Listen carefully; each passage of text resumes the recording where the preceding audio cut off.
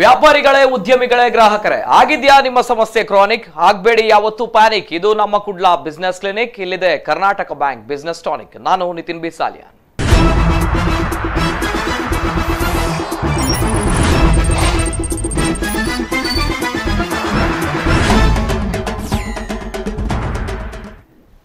S Karnataka bank business tonic ನಮ್ಮ ಕರಾವಳಿ ಕರ್ನಾಟಕದ ಹೊಸ ವಿನೂತನವಾಗಿರುವಂತಹ ಪ್ರಯತ್ನ ವ್ಯಾಪಾರ ವಹಿವಾಟು ಉದ್ಯಮಗಳಿಗೆ ಸಂಬಂಧಪಟ್ಟಂತಹ ಒಂದು ಕಾರ್ಯಕ್ರಮ ಅದೇ ರೀತಿ ಪ್ರತಿ ಬಾರಿ ಈ ಕಾರ್ಯಕ್ರಮದಲ್ಲಿ ವ್ಯಾಪಾರ ವಹಿವಾಟಿನ ಬಗ್ಗೆ ಉದ್ಯಮಗಳ ಬಗ್ಗೆ ನಾವು ಮಾತನಾಡ್ತೇವೆ ಇವತ್ತಿನ ಒಂದು ಕಾರ್ಯಕ್ರಮದಲ್ಲಿ ಒಬ್ಬ ವ್ಯಕ್ತಿಯನ್ನು ಅದ್ಭುತ ಶಕ್ತಿಯನ್ನಾಗಿ ಬದಲಾವಣೆ ಮಾಡುವಂತಹ ಶಕ್ತಿ ಇರುವಂತದ್ದು ಅದು ಉದ್ಯಮಕ್ಕೆ ಒಂದು ಯಶಸ್ವಿ ವ್ಯಕ್ತಿ ಆಗಬೇಕು ಯಶಸ್ವಿ ಉದ್ಯಮಿ ಆಗಬೇಕು ಅಂತ ಹೇಳಿದ್ರೆ ಆತನ ವ್ಯಕ್ತಿತ್ವ ತುಂಬಾನೇ ಚೆನ್ನಾಗಿರಬೇಕು ಅನ್ನುವಂತಹ ಮಾತುಗಳು ಆದರೆ ಇತ್ತೀಚಿನ ಬ್ಯುಸಿ ಲೈಫ್ ಅಲ್ಲಿ ಆಧುನಿಕ ಯುಗದಲ್ಲಿ ಅನೇಕ ಸಮಸ್ಯೆಗಳು ಬರುತ್ತೆ ಆದರೆ ಒತ್ತಡ ಇರುತ್ತೆ ಒಂದ್ ಕಡೆ ಅದೇ ರೀತಿ ಬಾಹ್ಯ ಶಕ್ತಿಗಳ ಒತ್ತಡ ಇವೆಲ್ಲವುಗಳ ಸೇರಿಕೊಂಡು ಎಲ್ಲೋ ಒಂದ್ ಕಡೆ ದೊಡ್ಡ ಮಟ್ಟದ ಟೆನ್ಷನ್ ಒಬ್ಬ ವ್ಯಕ್ತಿಯ ಮೇಲೆ ಬೀಳುತ್ತೆ ಈ ಟೆನ್ಷನ್ ಇಂದ ಅವನ ವೃತ್ತಿ ಜೀವನದಲ್ಲಿ ಸಮಸ್ಯೆಗಳು ಎದುರಾಗುತ್ತೆ ಯಶಸ್ವಿ ಉದ್ಯಮಿ ಆಗಬೇಕು ಅನ್ನುವಂತಹ ಕನಸು ಎಲ್ಲೋ ದೊಡ್ಡ ಮಟ್ಟದಲ್ಲಿ ಮರೀಚಿಕೆ ಆಗುತ್ತೆ ಯಾರು ತಮ್ಮ ಮನಸ್ಸನ್ನು ಕಾನ್ಸಂಟ್ರೇಷನ್ ಅನ್ನುವಂಥದ್ದು ಏಕಾಗ್ರತೆ ಅನ್ನುವಂಥದ್ದು ಯಾವ ರೀತಿ ಇರುತ್ತೆ ಅದೇ ರೀತಿ ಒತ್ತಡವನ್ನು ಯಾವ ರೀತಿ ಕಂಟ್ರೋಲ್ ಮಾಡ್ತಾನೆ ಅಂತಹ ವ್ಯಕ್ತಿ ಮಾತ್ರ ಯಶಸ್ವಿ ಉದ್ಯಮಿ ಆಗ್ತಾನೆ ನಮ್ಮ ಸಮಾಜದ ಕಣ್ಣ ಮುಂದೆ ದೊಡ್ಡ ಮಟ್ಟದ ಸಾಧಕನಾಗ್ತಾನೆ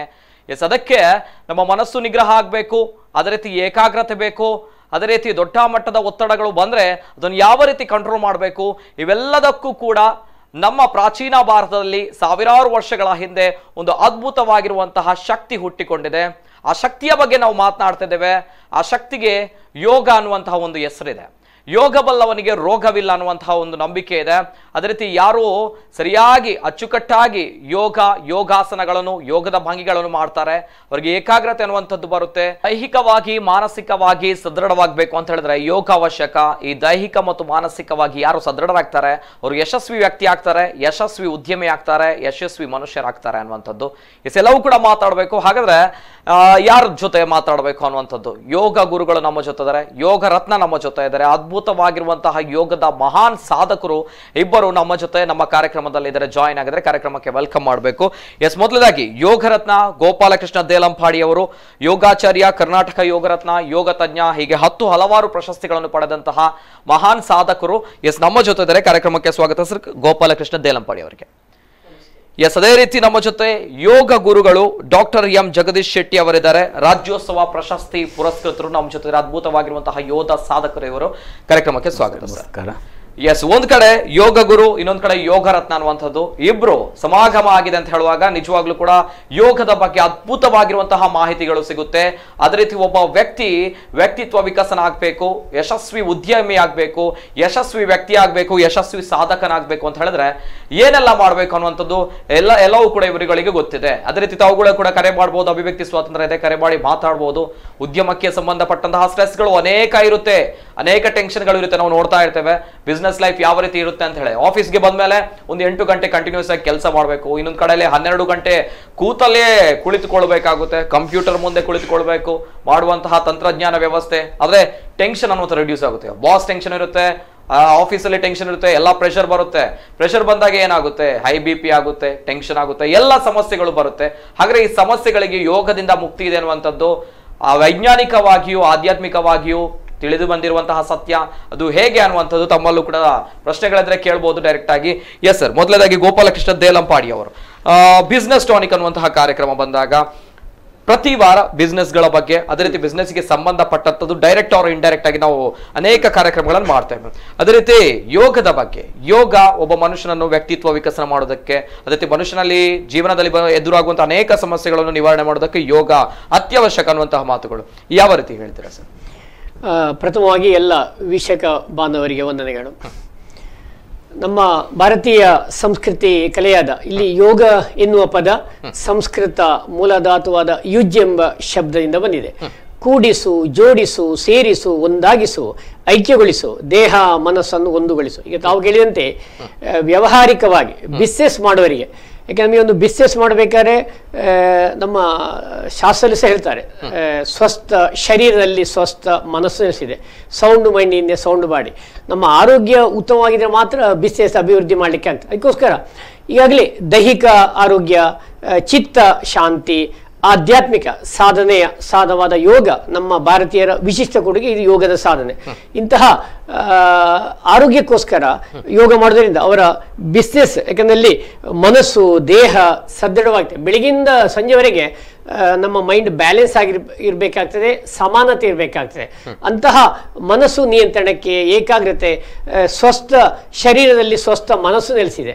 ಆ ಸ್ವಸ್ಥ ಶರೀರ ಕಾಪಾಡಲಿಕ್ಕೆ ಪತಂಜಲಿ ಋಷಿ ಮುನಿಗಳು ತಿಳಿಸಿದ ಅಷ್ಟಾಂಗ ಯೋಗಗಳನ್ನು ತನ್ನ ಜೀವನದಲ್ಲಿ ವ್ಯಕ್ತಿಯು ಅಳವಡಿಸಿಕೊಂಡಾಗ ಸಹಜವಾಗಿ ಅವನಿಗೆ ದೈಹಿಕ ಆರೋಗ್ಯ, ಮಾನಸಿಕ ಆರೋಗ್ಯ ಮತ್ತು ಆಧ್ಯಾತ್ಮಿಕವಾಗಿ ವಿಕಾಸಗೊಳ್ಳಿಕ್ಕೆ ಸುಲಭ ಆಗ್ತದೆ. ಆವಾಗ ಈ ಬಿಸ್ನೆಸ್ ಮಾಡಲಿಕ್ಕೆ ಈ ಬೆಳಿಗ್ಗೆ 1 ಗಂಟೆ ಯೋಗ ಮಾಡೋದು, ಆಮೇಲೆ ಅವರ ಕಚೇರಿಗೆ, ಯಾಕಂದರೆ ಮನಸ್ಸು ಬ್ಯಾಲೆನ್ಸ್ ಆಗಿದೆ, ಯಾಕಂದರೆ ಅಲ್ಲಿ ಒಳಗಿನ ಅಂಗಕ್ಕೆ ವ್ಯಾಯಾಮ ಆಗ್ತದೆ, ರಕ್ತ ಪರಿಚಯ ಆಗ್ತದೆ, ಮಿದುಳಿನ ಜೀವಕೋಶಗಳು ಪುನಶ್ಚೇತಗೊಳ್ತದೆ, ಯಾವ ರೀತಿ ಸ್ಟ್ರೆಸ್ ಬಂದಾಗ ಹೇಗೆ ರಿಲ್ಯಾಕ್ಸ್ ಮಾಡೋದು, ರಿಲೀಸ್ ಮಾಡೋದು, ಅಂತಹ ಟೆಕ್ನಿಕ್ ಎಲ್ಲ ಯೋಗದ ಮೂಲಕ ನಾವು ಗುರುಮುಖೇನ ಕಲಿತು ಮಾಡಬೇಕು. ಎಸ್ ಎಸ್ ಎಸ್, ಇದು ಯೋಗ. ಅದೇ ರೀತಿ ಮಾತಾಡಬೇಕು, ಅನೇಕ ಪ್ರಶ್ನೆಗಳಿದೆ. ಒಬ್ರು ಕಾಲರ್ ಇದ್ದಾರೆ. ಹಲೋ ಸರ್, ನಮಸ್ತೆ. ನಮಸ್ತೆ. ರಾಘವೇಂದ್ರ, ಬಾಂಬೆಯಿಂದ. Now due to this fast lifestyle, type 2 diabetes and blood pressure has become a normal thing in India and it's growing. So how yoga can help? That is one question. Okay. Second question is, a lot of people work in BPOs and other knowledge centers where they have to work at night as well. So how yoga can help them to get proper sleep, because they don't sleep in the night. And people who are not getting sleep, how do we how yoga can help? Yes, ಉತ್ತಮವಾದ sir, ಉತ್ತಮವಾದ ಪ್ರಶ್ನೆಗಳು. ಇಂದಿನ ಸಮಾಜ, ಇಂದಿನ ಯುವ ಜನತೆ ಕೂಡ face ಮಾಡ್ತಾ ಇರುವಂತಹ ಸಮಸ್ಯೆಗಳು, ಚಾಲೆಂಜಸ್ ಅನ್ನೋ. Thank you sir, thank you. ನಮ್ಮ ಜೊತೆ ಗಣ್ಯ ವ್ಯಕ್ತಿಗಳಿದ್ದಾರೆ, ಉತ್ತರ ಕೊಡ್ತಾರೆ ಈ ಪ್ರಶ್ನೆಗಳಿಗೆ. ಮೊದಲನೇದಾಗಿ ನಮ್ಮ ಜೊತೆ ಇದ್ದಾರೆ ಡಾಕ್ಟರ್ ಎಂ ಜಗದೀಶ್ ಶೆಟ್ಟಿ ಅವರು, ಯೋಗದ ಬಗ್ಗೆ ಸರ್. ಮೊದಲನೇದಾಗಿ ಎಸ್ ಸರ್. ಈಗ ಈ ಒಂದು ದೇಶದ ಸಂಸ್ಕೃತಿಯೇ ಯೋಗ. ಯಾಕಂತ ಹೇಳಿದ್ರೆ ದಿನಪ್ರತಿ ನಾವು ಸರಿಯಾದ ರೀತಿಯಲ್ಲಿ ಉಸಿರನ್ನು ತೆಗೆದುಕೊಳ್ಳುವುದು, ಉಸಿರನ್ನು ಖಾಲಿ ಮಾಡುವುದು, ವ್ಯಾಯಾಮ ಮಾಡಿಕೊಂಡಾಗ ಎಂಥ ಗುಣ ಆಗಲಿ, ಮಾನಸಿಕ ಸಮಸ್ಯೆ ಕೂಡ ಈ ಒಂದು ಯೋಗದಿಂದ ಗುಣ ಆಗ್ತದೆ. ಇದೊಂದು ದಿವ್ಯ ಔಷಧವಾಗಿದೆ. ಈಗ ಪ್ರಶ್ನೆಗೆ ಉತ್ತರ ಕೊಡಬೇಕಂದ್ರೆ ಯೋಗದ ಬಗ್ಗೆ. ಯೋಗದ ಬಗ್ಗೆ ಸರ್ ಮೊದಲನೇದಾಗಿ. ಅದೇ ರೀತಿ ಪ್ರತಿನಿತ್ಯ ಕೂಡ ಮನುಷ್ಯ ಒಂದು ಅರ್ಧ ಗಂಟೆಯಾದರೂ ವ್ಯಾಯಾಮ ಅಥವಾ ಯೋಗ ಮಾಡಿದ್ರೆ ನಿಜವಾಗ ಕೂಡ ಮುಂದಕ್ಕೆ ಅನಾರೋಗ್ಯಕ್ಕೆ ತುತ್ತಾಗ್ತಾನೆ. ಆರೋಗ್ಯ ಬೇಕಾಗತ್ತೆ ಅಂತ ಹೇಳಿದ್ರೆ ಅರ್ಧ ಗಂಟೆ ಆದ್ರೆ ಪ್ರಾಣಾಯಾಮ, ಒಂದು 15 ನಿಮಿಷ ಆದ್ರೆ ವ್ಯಾಯಾಮ ಮಾಡಲೇಬೇಕಾಗತ್ತೆ. ಯಾಕಂದ್ರೆ ನಮ್ಗೆ ಗೊತ್ತಿರುವುದಿಲ್ಲ ಯಾವ ರೀತಿ ಇರ್ತೇವೆ ಅಂತ. ನಾವು ಮನುಷ್ಯ, ನಾವು ತಿಂತೇವೆ, ಸುಮ್ಮನೆ ಕೂತ್ಕೊಳ್ತೇವೆ, ಆಚೆ ಹೋಗ್ತೇವೆ, ಮಲಗ್ತೇವೆ. ಯಾವಾಗ ಕೂಡ ಊಟ ಮಾಡಿದ ಮೇಲೆ ಕೂಡ ರಾತ್ರಿ ಹೊತ್ತು ಊಟ ಮಾಡಿದ ಮೇಲೆ ಸೀದಾ ಹೋಗಿ ಮಲಗಿದೆ ಬಹಳ ತೊಂದರೆ.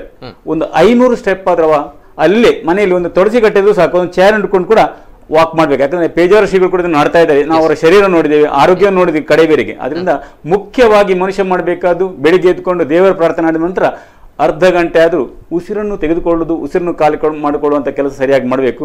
ಭಸ್ತ್ರಿಕಾ ಪ್ರಾಣಾಯಾಮ, ಕಪಾಲಭಾತಿ ಪ್ರಾಣಾಯಾಮ, ಅದೇ ರೀತಿ ಅನುಲೋಮ ವಿಲೋಮ ಪ್ರಾಣಾಯಾಮ, ಸಾಧ್ಯವಾದ ಅವರವರ ಪ್ರಾಯಕ್ಕೆ ಅನುಗುಣವಾಗಿ ಏನು ಸಾಧ್ಯ ಉಂಟಷ್ಟು ವ್ಯಾಯಾಮ ಅನ್ನೋದು ಕೂಡ ಕಲಿತ ಒಂದು ಗುರುಗಳಿಂದ, ಶಿಕ್ಷಕರಿಂದ ಈ ಯೋಗವನ್ನು ಮಾಡಬೇಕಂತ ನಾನು ಹೇಳ್ಕೊಳ್ತೇನೆ. ಯಾಕಂದ್ರೆ ಆರೋಗ್ಯ ಬಹಳ ಮುಖ್ಯ.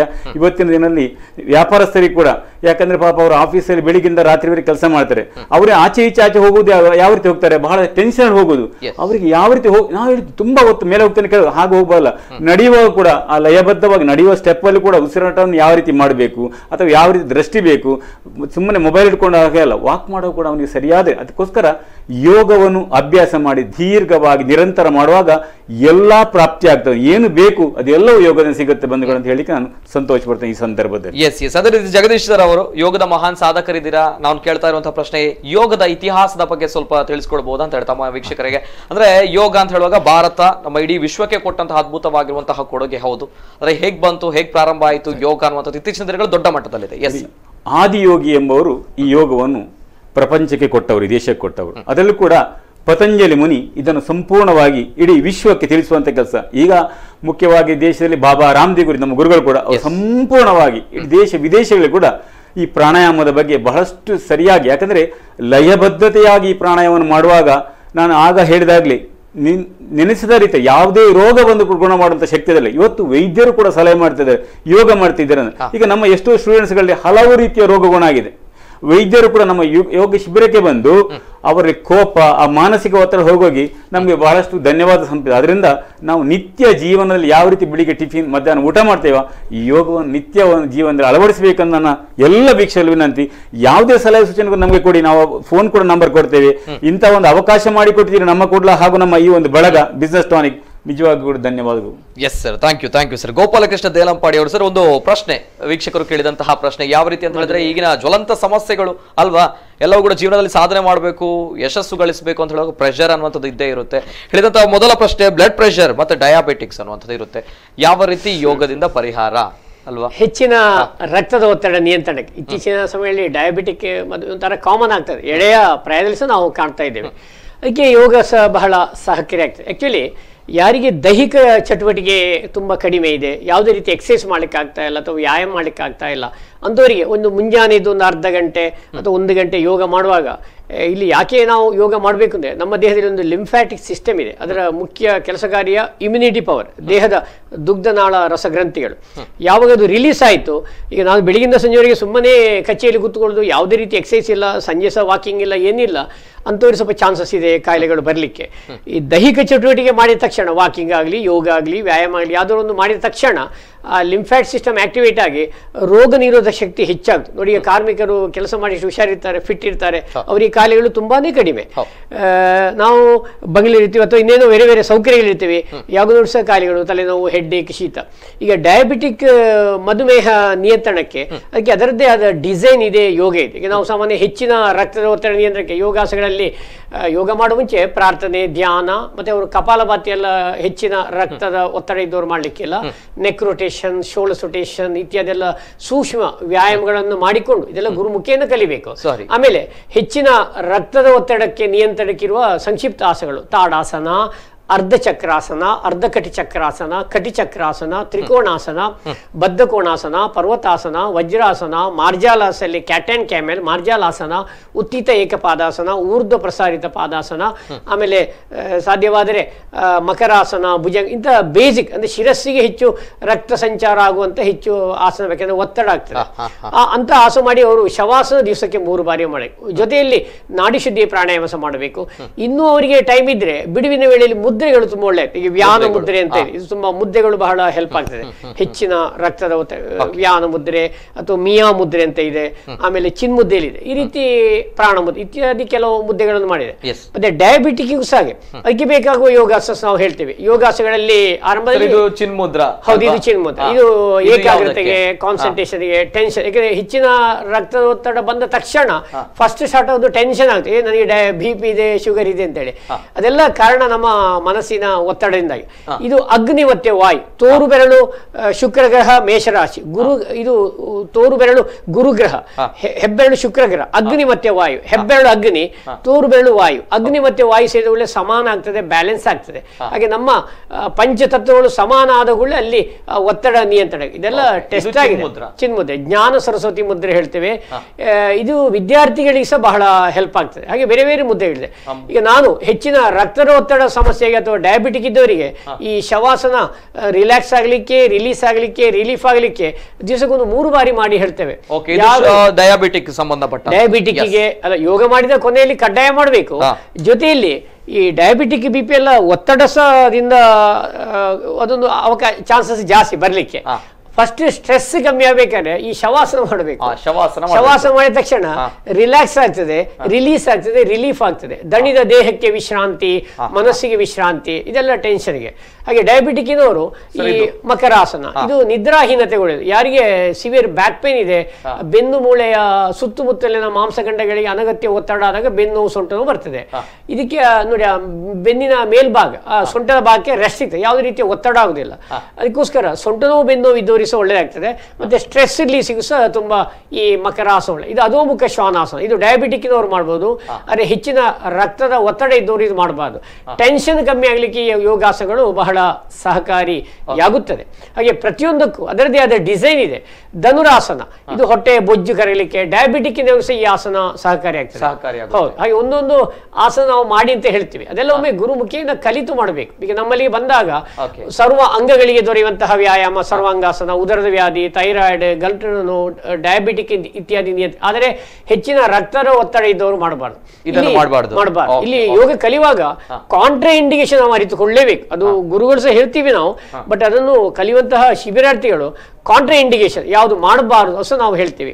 ಹಾಗೆ ಡಯಾಬಿಟಿಕ್ಕಿಗೆ ಹಲಾಸನ ಇದೆ ಅಥವಾ ಪವನ ಮುಕ್ತಾಸ ಇದೆ, ಬೇರೆ ಬೇರೆ ಆಸನಗಳು ಸಹ, ವಕ್ರಾಸ ಇದೆ, ಅರ್ಧ ಮತ್ಸ್ಯಂದಾಸ ಇದೆ, ಇದು ಸಹ ಡಯಾಬಿಟಿಕ್ಗೆ ಒಳ್ಳೇದಾಗ್ತದೆ, ಪ್ಯಾಂಕ್ರಿಸ್ ಎಲ್ಲ ಆಕ್ಟಿವೇಟ್ ಆಗಲಿಕ್ಕೆ. ಬ್ರಹ್ಮ ಮುದ್ರೆಯಲ್ಲಿ ಶಶಾಂಕಾಸನ ಇದೆ, ಅದೆಲ್ಲ ಶಶಾಂಕಾಸನ ಮಧುಮೇಹದ ನಿಯಂತ್ರಣಕ್ಕೆಲ್ಲ ಸಹಕಾರಿ. ಇದು ಉತ್ತಾನಾಸನ, ಹೊಟ್ಟೆ ಬೊಜ್ಜು ಕರಲಿಕ್ಕೆ, ಮಧುಮೇಹ ನಿಯಂತ್ರಣಕ್ಕೆ ಉತ್ತಾನಾಸನ ಅಂತ ನಾವು ಹೇಳ್ತೀವಿ. ಓಕೆ ಸರ್, ಎಸ್, ಇದು ಡಯಾಬಿಟಿಕ್. ಅದೇ ರೀತಿ ಬ್ಲಡ್ ಪ್ರೆಷರ್ ಬಗ್ಗೆ ಪ್ರಶ್ನೆ ಕೇಳಿದ್ರು ವೀಕ್ಷಕರು. ಅದೇ ರೀತಿ ಇನ್ನು ಮುಂದಕ್ಕೆ BPO ಕಾಲ್ ಸೆಂಟರ್ಗಳಲ್ಲಿ ವರ್ಕ್ ಮಾಡ್ತಾರೆ, ಅವರಿಗೆ ಪ್ರೆಷರ್ ಇರುತ್ತೆ, ಯಾವ ರೀತಿ ರಿಡ್ಯೂಸ್ ಮಾಡಬೇಕು ಅನ್ನೋದು ಕೇಳಬೇಕು. ಅಂಡ್ ಇನ್ನೊಬ್ರು ಕಾಲರ್ ಇದ್ದಾರೆ. ಹಲೋ ಸರ್, ನಮಸ್ತೆ. ನಮಸ್ತೆ ನಮಸ್ತೆ ನಮಸ್ತೆ ನಮಸ್ಕಾರ, ನಾನು ರಾಮರಾವ್, ಮಂಗಳೂರು ಕೊಟ್ಟಾರ ಚೌಕಿಯಿಂದ. ನಮಸ್ತೆ ರಾಮರಾವ್ ಅವರೇ, ತಮ್ಮ ಪ್ರಶ್ನೆ. ನಮಸ್ಕಾರ, ದೇಲಂಪಳ್ಳಿ ಅವರಿಗೆ ನಮಸ್ಕಾರ ಸರ್. ನಮಸ್ತೆ ಸರ್. ಹಿರಿಯ ನಾಗರಿಕರಿಗೆ ಈಗಂದ್ರೆ ಮಂಗಳೂರಿನಲ್ಲಿ ನೀವು ವಾಕಿಂಗ್ ಎಲ್ಲ ಮಾಡೋದು ಒಂದು ಒಳ್ಳೇದಂತ ಹೇಳಿ ಡಾಕ್ಟರ್ ಹೇಳ್ತಾರೆ. ಆದ್ರೆ ರಸ್ತೆ ಎಲ್ಲ ಹೊಂಡೆಮಯ, ಮತ್ತೆ ಬೀದಿ ನಾಯಿಗಳ ಕಾಟ ಎಲ್ಲ ಇರ್ತದೆ. ಕೆಲವು ಸತಿ ಮನೆಯಲ್ಲಿ ಕಳ್ಳತನ ಆಗ್ತದೆ ನಾವು ಹೊರಗೋದ್ರೆ. ಸೊ ಹಿರಿಯ ನಾಗರಿಕರಿಗೆ ಮನೆಯಲ್ಲಿಯೇ ಮಾಡುವ ಯೋಗಾಸನ ಬಗ್ಗೆ ಹೇಳಿದ್ರೆ ಒಳ್ಳೇದಿತ್ತು. ಬರೀ ಹೆಸರು ಹೇಳಿದ್ರೆ ನಮಗೆ ಅರ್ಥ ಆಗುದಿಲ್ಲ, ಅದನ್ನಲ್ಲಿ ಪ್ರಾಕ್ಟಿಕಲಿ ಮಾಡಿ ತೋರಿಸಿದ್ರೆ ಒಳ್ಳೇದು. ಮತ್ತೆ ಈಗೆಲ್ಲ ಹೆಚ್ಚಿನವರು ಮತ್ತೆ ಇನ್ನೊಂದು ಈ ನಿದ್ರೆ ಬರ್ಲಿಕ್ಕೆ ಯಾವ್ಯಾವ ಆಸನ ಅಂತ ಹೇಳಿ ಅಲ್ಲೇ ಮಾಡಿ ತೋರಿಸಿದ್ರೆ ಒಳ್ಳೇದಿತ್ತು ಸರ್. ನಮಸ್ಕಾರ. ಥ್ಯಾಂಕ್ ಯು, ಧನ್ಯವಾದ. ರಾಮರಾವ್ ಸರ್ ಅವರೇ, ತಾವು ಒಳ್ಳೆಯ ಪ್ರಶ್ನೆಗಳಿದೆ. ಯಾಕೆಂದರೆ ಹಿರಿಯ ನಾಗರಿಕರು ಬಹಳಷ್ಟು 60 ವರ್ಷ ಆದ ಒಳ್ಳೆ ಅಮೆರಿಕಲ್ಲಿ 65ಕ್ಕೆ ಹಿರಿಯ ನಾಗರಿಕರು ಹೇಳ್ತಾರೆ. ನಮ್ಮ ಭಾರತ ದೇಶದ 60 ದಾಟಿದ ಒಳ್ಳೆ ಹಿರಿಯ ನಾಗರಿಕರು ಹೇಳ್ತಾರೆ. ಇತ್ತೀಚಿನ ಆಧುನಿಕ ಜೀವನ ಶೈಲಿಯಲ್ಲಿ ಹಿರಿಯ ನಾಗರಿಕರಿಗೆ ಬಹಳ ಕಷ್ಟ ಆಗುತ್ತೆ. ಅವರಿಗೆ 60 ಆದ ಒಳ್ಳೆ ಕಚೇರಿಯಿಂದ ನಿವೃತ್ತಿ ಆಗೋ ಮಾನಸಿಕವಾಗಿ ಸ್ವಲ್ಪ ಕುಂದಿ ಹೋಗ್ತಾರೆ ಕೆಲವು ಸ್ಟೆಮಿನ ಇದ್ದವರಿಗೆಲ್ಲ. ಅದಕ್ಕೆ ಯಾವುದೇ ರೀತಿ ಎಕ್ಸಸೈಸ್ ಇಲ್ಲ, ವ್ಯಾಯಾಮ ಇಲ್ಲ. ಸಹಜವಾಗಿ ಅವರ ಮಾನಸಿಕ ಸ್ಟ್ರೆಸ್, ಒತ್ತಡ ಆಗಲಿಕ್ಕೆ ಅವರು ಮನೆಯಲ್ಲಿ ಕೂತು ಧ್ಯಾನ, ಪ್ರಾಣಾಯಾಮ, ತೀರಾ ಕಷ್ಟ ಆದರೆ ಕುರ್ಚಿಯಲ್ಲಿ ಕೂತು ಅವ್ರು ಮಾಡು. ಒಮ್ಮೆ ಗುರು ಮುಖೇನ ಕಲಿಬೇಕು, ಮತ್ತು ಅವರೊಮ್ಮೆ ಸರಿಯಾದ ಒಂದು ವೈದ್ಯರ ಉಪಚಾರ ಪಡಿಬೇಕು ಆರಂಭದಲ್ಲಿ. ಯಾಕೆಂದ್ರೆ ಅವರ ಯಾವ ರೀತಿ ಪ್ರೆಷರ್ ಇದೆ, ಹೇಗಿದೆ. ಈಗ ಯಾವುದೇ ಕಾಯಿಲೆ ಬಂದ ತಕ್ಷಣ ಯೋಗ ಮಾಡಿದವರು ಗುಣ ಆಗುದಿಲ್ಲ, ಬಟ್ ಒಮ್ಮೆ ವೈದ್ಯರ ತಪಾಸಣೆ, ಅದಕ್ಕೆ ಸಂಬಂಧಪಟ್ಟ ಸೂಕ್ತ ಚಿಕಿತ್ಸೆ ತೆಕ್ಕೊಂಡು ಯೋಗ ಮಾಡಿದ್ರೆ ಸಾಕಷ್ಟು ನಿಯಂತ್ರಣ ಆಗ್ತದೆ. ಈಗ ಮಾನ್ಯ ಜಗದೀಶ್ ಶೆಟ್ಟಿ ಅವರು ಹೇಳಿದಂತೆ ಗುಣ ಸಹ ಆಲ್ಮೋಸ್ಟ್ ನಿಯಂತ್ರಣ ಆಗ್ತದೆ, ಹತೋಟಿ ಆಗ್ತದೆ. ಅದು ಬಹಳ ಇಂಪಾರ್ಟೆಂಟ್. ಆದ ಕಾರಣ ಹಿರಿಯ ನಾಗರಿಕರು ಮನೆಯಲ್ಲಿ ಮಾಡುವಂತಹ ಸರಳ ಆಸನಗಳು ಅದು ಒಮ್ಮೆ ಗುರುಮುಖೇನ ಕಲಿಬೇಕು. ಪ್ರಾಕ್ಟಿಕಲ್ ಮಾಡ್ಲಿಕ್ಕೆ ಈ ಸಂದರ್ಭದಲ್ಲಿ ಕಷ್ಟ ಆಗ್ತದೆ. ಅದರಲ್ಲಿ ತಾಡಾಸನ, ಬಹಳ ನಿಂತುಕೊಂಡು ನೆಟ್ಟಗೆ ನೇರವಾಗಿ ನಿಲ್ಲುವಂತ ಭಂಗಿ ತಾಡಾಸನ. ನಮ್ಮ ನಿಲುವು ಸರಿಪಡಿಸಲಿಕ್ಕೆ ದೇಹದ ಎಲ್ಲಾ ಬಾರು 2 ಕಾಲುಗಳಲ್ಲಿ ಹಂಚಿ ಹೋಗುವಂತ ಆಸನ ತಾಡಾಸನ. ಆಮೇಲೆ ಅರ್ಧ ಚಕ್ರಾಸನ, ಅರ್ಧ ಕಟಿ ಚಕ್ರಾಸನ. ಹಿರಿಯ ನಾಗರಿಕರಿಗೆ ಮೇನ್ ಬೇಕಾದ ಬೆನ್ನು ಮೂಳೆ ಬಲಿಷ್ಠ ಆಗ್ಲಿಕ್ಕೆ, ಬ್ಯಾಕ್ ಸ್ಟ್ರಾಂಗ್ ಆಗ್ಲಿಕ್ಕೆ. ಮುಂದೆ ಬಗ್ಲಿಕ್ಕೆ ಆಗ್ತಾ ಇಲ್ಲ, ಕೆಲವೊಮ್ಮೆ ಹಿಂದೆ ಬಗ್ಲಿಕ್ಕೆ ಆಗ್ತಾ ಇಲ್ಲ. ಅದು ಶಿಸ್ತುಬದ್ಧವಾಗಿ ಉಸಿರಿನ ಗತಿಯೊಂದಿಗೆ ದೇಹವನ್ನು ಬೇಕಾದಾಗೆ ಬಾಗಿಸಿದಾಗ ಒಳಗಿನಂಗಕ್ಕೆ ವ್ಯಾಯಾಮ ಆಗ್ತದೆ ಅಂತಹ. ಆಮೇಲೆ ಕುಳಿತುಕೊಂಡು ಒಂದು ಬದ್ಧ ಕೋಣಾಸನ. ಈ ವಯಸ್ಸಾದ ಒಳ್ಳೆ ಹಿರಿಯ ನಾಗರಿಕರಿಗೆ ಯುರಿನೇಷನ್ ಪ್ರಾಬ್ಲಮ್, ಮೆನ್ಸಸ್ ಸಮಸ್ಯೆ, ಮೆನಪಸ್ಸು, ಫೈಬ್ರಾಯ್ಡ್, ಮತ್ತೆ ಪುರುಷರಿಗೆ ಪ್ರಾಸ್ಟೇಟ್ ಸಮಸ್ಯೆ, ಅದಕ್ಕೆ ಬದ್ಧ ಕೋಣಾಸನ ಅಂತ ಒಂದು ಯೋಗ ಈಗಾಗಲೇ ತಾವು ನೋಡಿದಿರಿ, ಟಿವಿಯಲ್ಲಿ ತೋರಿಸಿದ್ದಾರೆ ಅದನ್ನು. ಬಟರ್ಫ್ಲೈ, ಅದರಿಂದ ಕಾಲಿನ ನರಗಳ ಸೆಳೆತ ನಿವಾರಣೆ, ಮೂತ್ರದೋಷ ನಿವಾರಣೆ, ಹರ್ನಿಯಾ, ಕಾನ್ಸ್ಟಿಪೇಷನ್ ಸಮಸ್ಯೆ ನಿಯಂತ್ರಣಕ್ಕೆ ಬಟರ್ಫ್ಲೈ ತುಂಬಾ ಒಳ್ಳೆಯದಾಗ್ತದೆ. ಆಮೇಲೆ ಸಾಧ್ಯವಾದರೆ ಜಾನ್ ಶಿಸ್ಸಾಸನ, ಇನ್ನು ಸಾಧ್ಯವಾದರೆ ತಲೆದಿಂಬು ಕೊಟ್ಟು ವಜ್ರಾಸನ. ಕೆಲವರಿಗೆ ಮಂಡಿದು ಇದ್ರೆ ವಜ್ರಾಸನ ಮಾಡ್ಲಿಕ್ಕೆ ಆಗ್ತಾ ಇಲ್ಲ. ಮತ್ತೆ ಮಲೈಕೊಂಡು ಒಂದೊಂದು ಕಾಲಲ್ಲಿ 0 ಬರೆಯುವಂತ ವ್ಯಾಯಾಮ, ಉತ್ತಿತ ಏಕಪಾದಾಸನ. ಇಂತಹ ಸರಳ ಆಸನ ಸಾಕು. ನಾನು ಹೆಚ್ಚು ಆಸನ ಬೇಡ, ಅವರಿಗೆ ಸಾಮರ್ಥ್ಯದ ಮೇಲೆ ಸಾಧ್ಯವಾಗುವಂತಹ ಸರಳ ಆಸನ ಮಾಡಿ, ಶವಾಸ ಮಾಡಿ ಅವರು ಹೆಚ್ಚು ಬಿಡುವಿನ ವೇಳೆಯಲ್ಲಿ ಈ ಆರಂಭದ ಯೋಗದಲ್ಲಿ ಪ್ರಾಣಾಯಾಮ ಧ್ಯಾನ ಮಾಡಲೇಬೇಕು. ಒಂದು 10 ನಿಮಿಷ 20 ನಿಮಿಷ ಅಥವಾ 10-20 ನಿಮಿಷ ಮಾಡಿ. ಮುದ್ರೆಗಳು ಮಾಡಬೇಕು. ಮುದ್ರೆಗಳು ಯೋಗದ ಅಂಶ, ಅದು ಯಾವ ಹೊತ್ತಿಗೂ ಮಾಡಬಹುದು. ಎಸ್ ಸರ್, ಮುದ್ರೆಗಳ ಬಗ್ಗೆ ಮಾತಾಡೋಣ. ಅದು ವೆರಿ ಇಂಟ್ರೆಸ್ಟಿಂಗ್ ಅನ್ನೋದು, ಕೂತಲ್ಲಿ ಮಾಡಬಹುದು. ಆದ್ರೆ ಜಗದೀಶ್ ಶೆಟ್ಟಿ ಅವರು ಒಂದು ಮಾತು ಹಿರಿಯರ ಬಗ್ಗೆ ಹೇಳಿದ್ರು, ಯಾವ ರೀತಿ ಹಿರಿಯರಿಗೆ ಸಂಬಂಧಪಟ್ಟಂತಹ ಯೋಗ ಮಾಡಬೇಕು ಅನ್ನೋದು. ಅದೇ ರೀತಿ ಯುವಕರ ಬಗ್ಗೆ ಒಬ್ಬರ ನಮ್ಮ ಫಸ್ಟ್ ಕಾಲರ್ ಕೇಳಿದ್ರು, BPOಗಳಲ್ಲಿ ಕೆಲಸ ಮಾಡ್ತಾರೆ, ಕಾಲ್ ಸೆಂಟರ್ಗಳಲ್ಲಿ ಕೆಲಸ ಮಾಡ್ತಾರೆ, ತುಂಬಾನೇ ಪ್ರೆಷರ್ ಇರುತ್ತೆ ಅನ್ನುವಂಥದ್ದು. ಯಾವ ರೀತಿ ಯೋಗ ಅನ್ನುವಂಥದ್ದು ಪರಿಹಾರ ಸಿಗುತ್ತೆ ಅಲ್ವಾ? ಹೌದು. ಈಗ ಮುಖ್ಯವಾಗಿ ನಾವು ಬೆಳಿಗ್ಗೆ ಅಥವಾ ಸಾಯಂಕಾಲ ಪ್ರಸ್ತುತ ಇದಕ್ಕೆ ಸಮಯ ಬ್ರಾಹ್ಮಿ ಮುಹೂರ್ತ ಅಂತ. ಯಾಕಂದ್ರೆ ಹೊಟ್ಟೆ ಕಾಲಿರ್ಬೇಕು ಮುಖ್ಯವಾಗಿ. ಅದೇ ರೀತಿ ಪ್ರಾಣಾಯಾಮ ಅಥವಾ ಯೋಗ ಮಾಡುವಾಗ ಕಾಲಿನ ನೆಲದಲ್ಲಿ ಮಾಡಬಾರ್ದು. ಒಂದಾ ಚಾಪೆ ಅಥವಾ ಮ್ಯಾಟ್ ಏನಾದ್ರು ಹಾಕೊಳ್ಬೇಕು. ಮುಖ್ಯವಾಗಿ ಅದಲ್ಲದೆ ಕೈಯಲ್ಲಿ ಒಂದು ಮುದ್ರೆ, ಆಗ ಹೇಳಿದಾಗೆ ಜ್ಞಾನ ಮುದ್ರೆ ಆಗ್ಬೋದು, ವಾಯು ಮುದ್ರೆ ಆಗ್ಬೋದು, ಅಪಾನವಾಯು ಯಾವುದಾದ್ರು ಮುದ್ರೆಯಲ್ಲಿ ಕೂತ್ಕೊಳ್ಬೇಕು. ಬೆನ್ನು ನೇರವಾಗಿರ್ಬೇಕು, ಕತ್ತು ನೇರವಾಗಿರ್ಬೇಕು, ಮುಖದಲ್ಲಿ ಪ್ರಸನ್ನತೆ ಇರಬೇಕು. ಆ ಉಸಿರನ್ನು ತೆಗೆದುಕೊಳ್ಳೋದು ಕೂಡ ಲಯಬದ್ಧವಾಗಿ, ಈಗಾಗಲೇ ದಿಲಂಪಾಡ್ ಅಣ್ಣವ್ರು ಹೇಳಿದಾಗೆ ತೆಗೆದುಕೊಳ್ಳುವ ಒಂದು ಸಿಸ್ಟಮ್ ಉಂಟಲ್ಲಿ, ಯಾವ ಅಂದ್ರೆ ಲಯಬದ್ಧವಾಗಿ ತೆಕ್ಕೊಳ್ಳೋದು ಯಾವ ರೀತಿ ತೆಗೆದು ಅದೇ ರೀತಿ ಉಸಿರನ್ನು ಖಾಲಿ ಮಾಡೋದು. ಆ ಸಂದರ್ಭದಲ್ಲಿ ಕೂಡ ಮನಸ್ಸಲ್ಲಿ ಖುಷಿಯಲ್ಲಿರ್ಬೇಕು, ಅವ ಒಳಗಿನೇ ಇರ್ಬೇಕು ಮನಸ್ಸೊಂದು, ತಪ್ಪಿ ಕೂಡ ಮನೇಲಿ ಇರುವುದಲ್ಲ. ಲಯಬದ್ಧವಾಗಿ ಉಸಿರನ್ನು ತೆಕ್ಕೊಂಡು ಉಸಿರನ್ನು ಖಾಲಿ ಮಾಡು, ಅದಕ್ಕೆ ಹೇಳ್ತಾರೆ ಭಸ್ತ್ರಿಕಾ ಪ್ರಾಣಾಯಾಮ ಅಂತ. ಅದು ಒಂದು. ಎರಡನೇದು ನಾವು ಅನುಲೋಮ ವಿಲೋಮ ಅಂತ, ಬಲಮೂಗನ್ನು ಮುಚ್ಚಿ ಎಡಮೂಗಿಂದ ನಿಧಾನವಾಗಿ ಉಸಿರನ್ನು ತೆಕ್ಕೊಂಡು ಅದೇ ರೀತಿ ಪುನಃ ಅದೇ ಎಡಮೂಗಿನ ಉಸಿರನ್ನು ಖಾಲಿ ಮಾಡ್ತಾ ಪುನಃ ಎಡಮೂಗಿನ ಉಸಿರನ್ನು ತೆಕ್ಕೊಂಡು ಈ ರೀತಿಯಾಗಿ ಪೂರ್ತಿಯಾಗಿ ಉಸಿರನ್ನು ತೆಕ್ಕೊಂಡು, ಇದರಲ್ಲಿ ಏನು ಒತ್ತಡ ಬೀಳುವುದಿಲ್ಲ, ಅವನಿಗೆ ಏನು ತೊಂದರೆ ಆಗಲ್ಲ. ಈ ರೀತಿ ಮಾಡುವಾಗ ನಿಜವಾಗ ಕೂಡ ಅವನ ಶುಗರ್ನ ಕಾಯಿಲೆಗೆ ಒಂದು ಬಹಳ ಪ್ರಯೋಜನ ಸಿಗುತ್ತೆ. ಒಂದು ಯುವಕರಿಗೂ ಕೂಡ ಅದರಲ್ಲಿ ಒಳ್ಳೆಯ ಆಸಕ್ತಿ ಬರುತ್ತೆ. ಇಡೀ 1 ಗಂಟೆ ವ್ಯಾಯಾಮ ಮಾಡಿದರೆ, ಇಂತಹ ಪ್ರಾಣಾಯಾಮ ಮಾಡಿದರೆ 24 ಗಂಟೆ ಲವಲವಿರ್ತಾನೆ. ಮುಖದಲ್ಲಿ ತೇಜಸ್ಸು ಬರ್ತದೆ, ಮುಖದಲ್ಲಿ ಓಜಸ್ಸು ಬರ್ತದೆ, ಮುಖದಲ್ಲಿ ಕಾಂತಿ ಬರ್ತದೆ. ಇನ್ನೊಬ್ಬರು ನೋಡಿದ ಕೂಡ ಏನೋ ಒಂದು ಸಾಧನೆ ಇದ್ದಾನೆ. ಅದಲ್ಲದೆ ಎಲ್ಲ ರೀತಿಯಲ್ಲಿ ಸಕಾರಾತ್ಮಕ ಭಾವನೆ ಬರ್ತದೆ.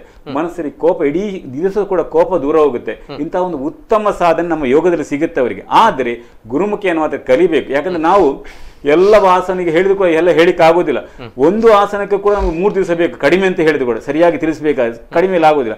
ನಾವು ಮಾತ್ರ ಈಗ ವೈದ್ಯರು ತಪಾಸಣೆ ಮಾಡುವಾಗ ಕೆಲವು ಸೆಕೆಂಡ್ ಅಥವಾ ಕೆಲವು ನಿಮಿಷ ಮಾಡ್ತಾರೆ, ನಾವು ಆ ವ್ಯಕ್ತಿಯ ಮೇಲೆ ಕೆಲವು ಗಂಟೆ ಇಟ್ಕೊಳ್ತೇವೆ ಸರಿ ಮಾಡಿದ್ದಾರೆ ಅಂತ. ಆದ್ರಿಂದ ಅಲ್ಲಿ ಪ್ರಯೋಜನ ಸಿಗ್ತದೆ. ಈಗ ನಾವು ಕಲಿಸ ವಿದ್ಯಾರ್ಥಿಗಳು, ಎಷ್ಟೋ ಶಿಬಿರಾರ್ಥಿಗಳು ಮೂತ್ರ ಇದ್ರೆ ಕಿಡ್ನಿಯಲ್ಲಿ ಸ್ಟೋನ್ ಹೋಗಿದೆ, ಇದು ಗಂಭೀರ ಸಮಸ್ಯೆ ಅಲ್ವಾ, ಈ ಅಡಿಯಲ್ಲಿ ಹರಿಣಾಕ್ಷಿ ಅಂತ ಹೇಳಿದ್ದಾರೆ. ಹಾಗೆ ನಮ್ಮ ಒಂದು ಅಕ್ಕ ಲಕ್ಷ್ಮೀ ಭಟ್ರ ಯಜಮಾನರು ಇವತ್ತು ಡಾಕ್ಟರ್ ಹೇಳಿದ್ರಂತೆ, ನಾಳೆ ನಿಮ್ಗೆ ಬ್ಯಾಕ್ ಪೇನ್ ನೋಡಿ ಆಪರೇಷನ್ ಮಾಡ್ಬೇಕಂತೆ. ಹಾಗೆ ಹೇಳಿದ್ ಎಂತ ಹೇಳಿದ್ರಂದ್ರೆ, ನೀವು ಹೋಗ್ಬೇಡಿ ನಮ್ಮ ಸರ್ ಹತ್ರ ಬನ್ನಿ ಅಂತ. ಹಾಗೆ ನಾನು ಅವ್ರಿಗೆ ಚಿಕ್ಕ ಟಿಪ್ಸ್ ಹೇಳಿದೆ, 2 ಬೆನ್ನು ನೋವಿಗೆ. ಆ ಟಿಪ್ಸ್ ಅಲ್ಲಿ 4-5 ದಿವಸ ಬಂದು ಕಾಲಿಡ್ತಾರೆ, ಗುರುಗಳೇ ಗುಣ ಆಯ್ತು. ಭಗವಂತ ನಾವಲ್ಲ, ಯೋಗ ಅಂತೇಳಿ ಭಗವಂತದ್ದು, ನಾವೇನಲ್ಲ. ಆದ್ರೆ ನಮ್ಗೊಂದು ಮಾಧ್ಯಮ ಕೊಟ್ಟಿದ್ದಾರೆ. ಒಳ್ಳೆ ಕೆಲಸ ಯೋಗದಲ್ಲಿ ಆಗುತ್ತೆ, ಎಣಿಸದ ರೀತಿಯಲ್ಲಿ. ವ್ಯಾಪಾರ ಆಗ್ಲಿ, ಆರೋಗ್ಯ ಆಗ್ಲಿ, ವಿದ್ಯೆ ಆಗ್ಲಿ ಎಲ್ಲವೂ ಸಿಗುತ್ತೆ. ಅದರಿಂದ ಇದನ್ನು ಲಯಬದ್ಧವಾಗಿ ಮಾಡೋ, ಕ್ರಮ ಪ್ರಕಾರವಾಗಿ ಮಾಡಿದ್ರೆ ಎಣಿಸದ ರೀತಿ ಪರಿಣಾಮಕಾರಿಯಾದಂತಹ ಪ್ರಯೋಜನ ಗ್ಯಾರಂಟಿ ಸಿಗುತ್ತೆ ಅಂತ ಹೇಳಿ ನಾನು ಸಂತೋಷ ಪಡ್ತೀನಿ. Okay, very interesting sir. Kidney stone ಬಗ್ಗೆ ತಾವು ಹೇಳಿದ್ರೆ, ಆಗ ಇತ್ತೀಚಿನ ಯುವಕರಿಗೆ, ಅನೇಕ ಜನರಿಗೆ ಈ ಸಮಸ್ಯೆ ಇದೆ ಅಲ್ವಾ, ಬಿಸಿ ಲೈಫ್ ಅಲ್ಲಿ ಆಗ್ತಾ ಇರುವಂತಹ ಒಂದು ಸಮಸ್ಯೆಗಳು, ಯೋಗದಿಂದ ಪರಿಹಾರ ಇದೆ ಅಂತ ತಾವು ಹೇಳ್ತಾ ಇದ್ದೀರಾ.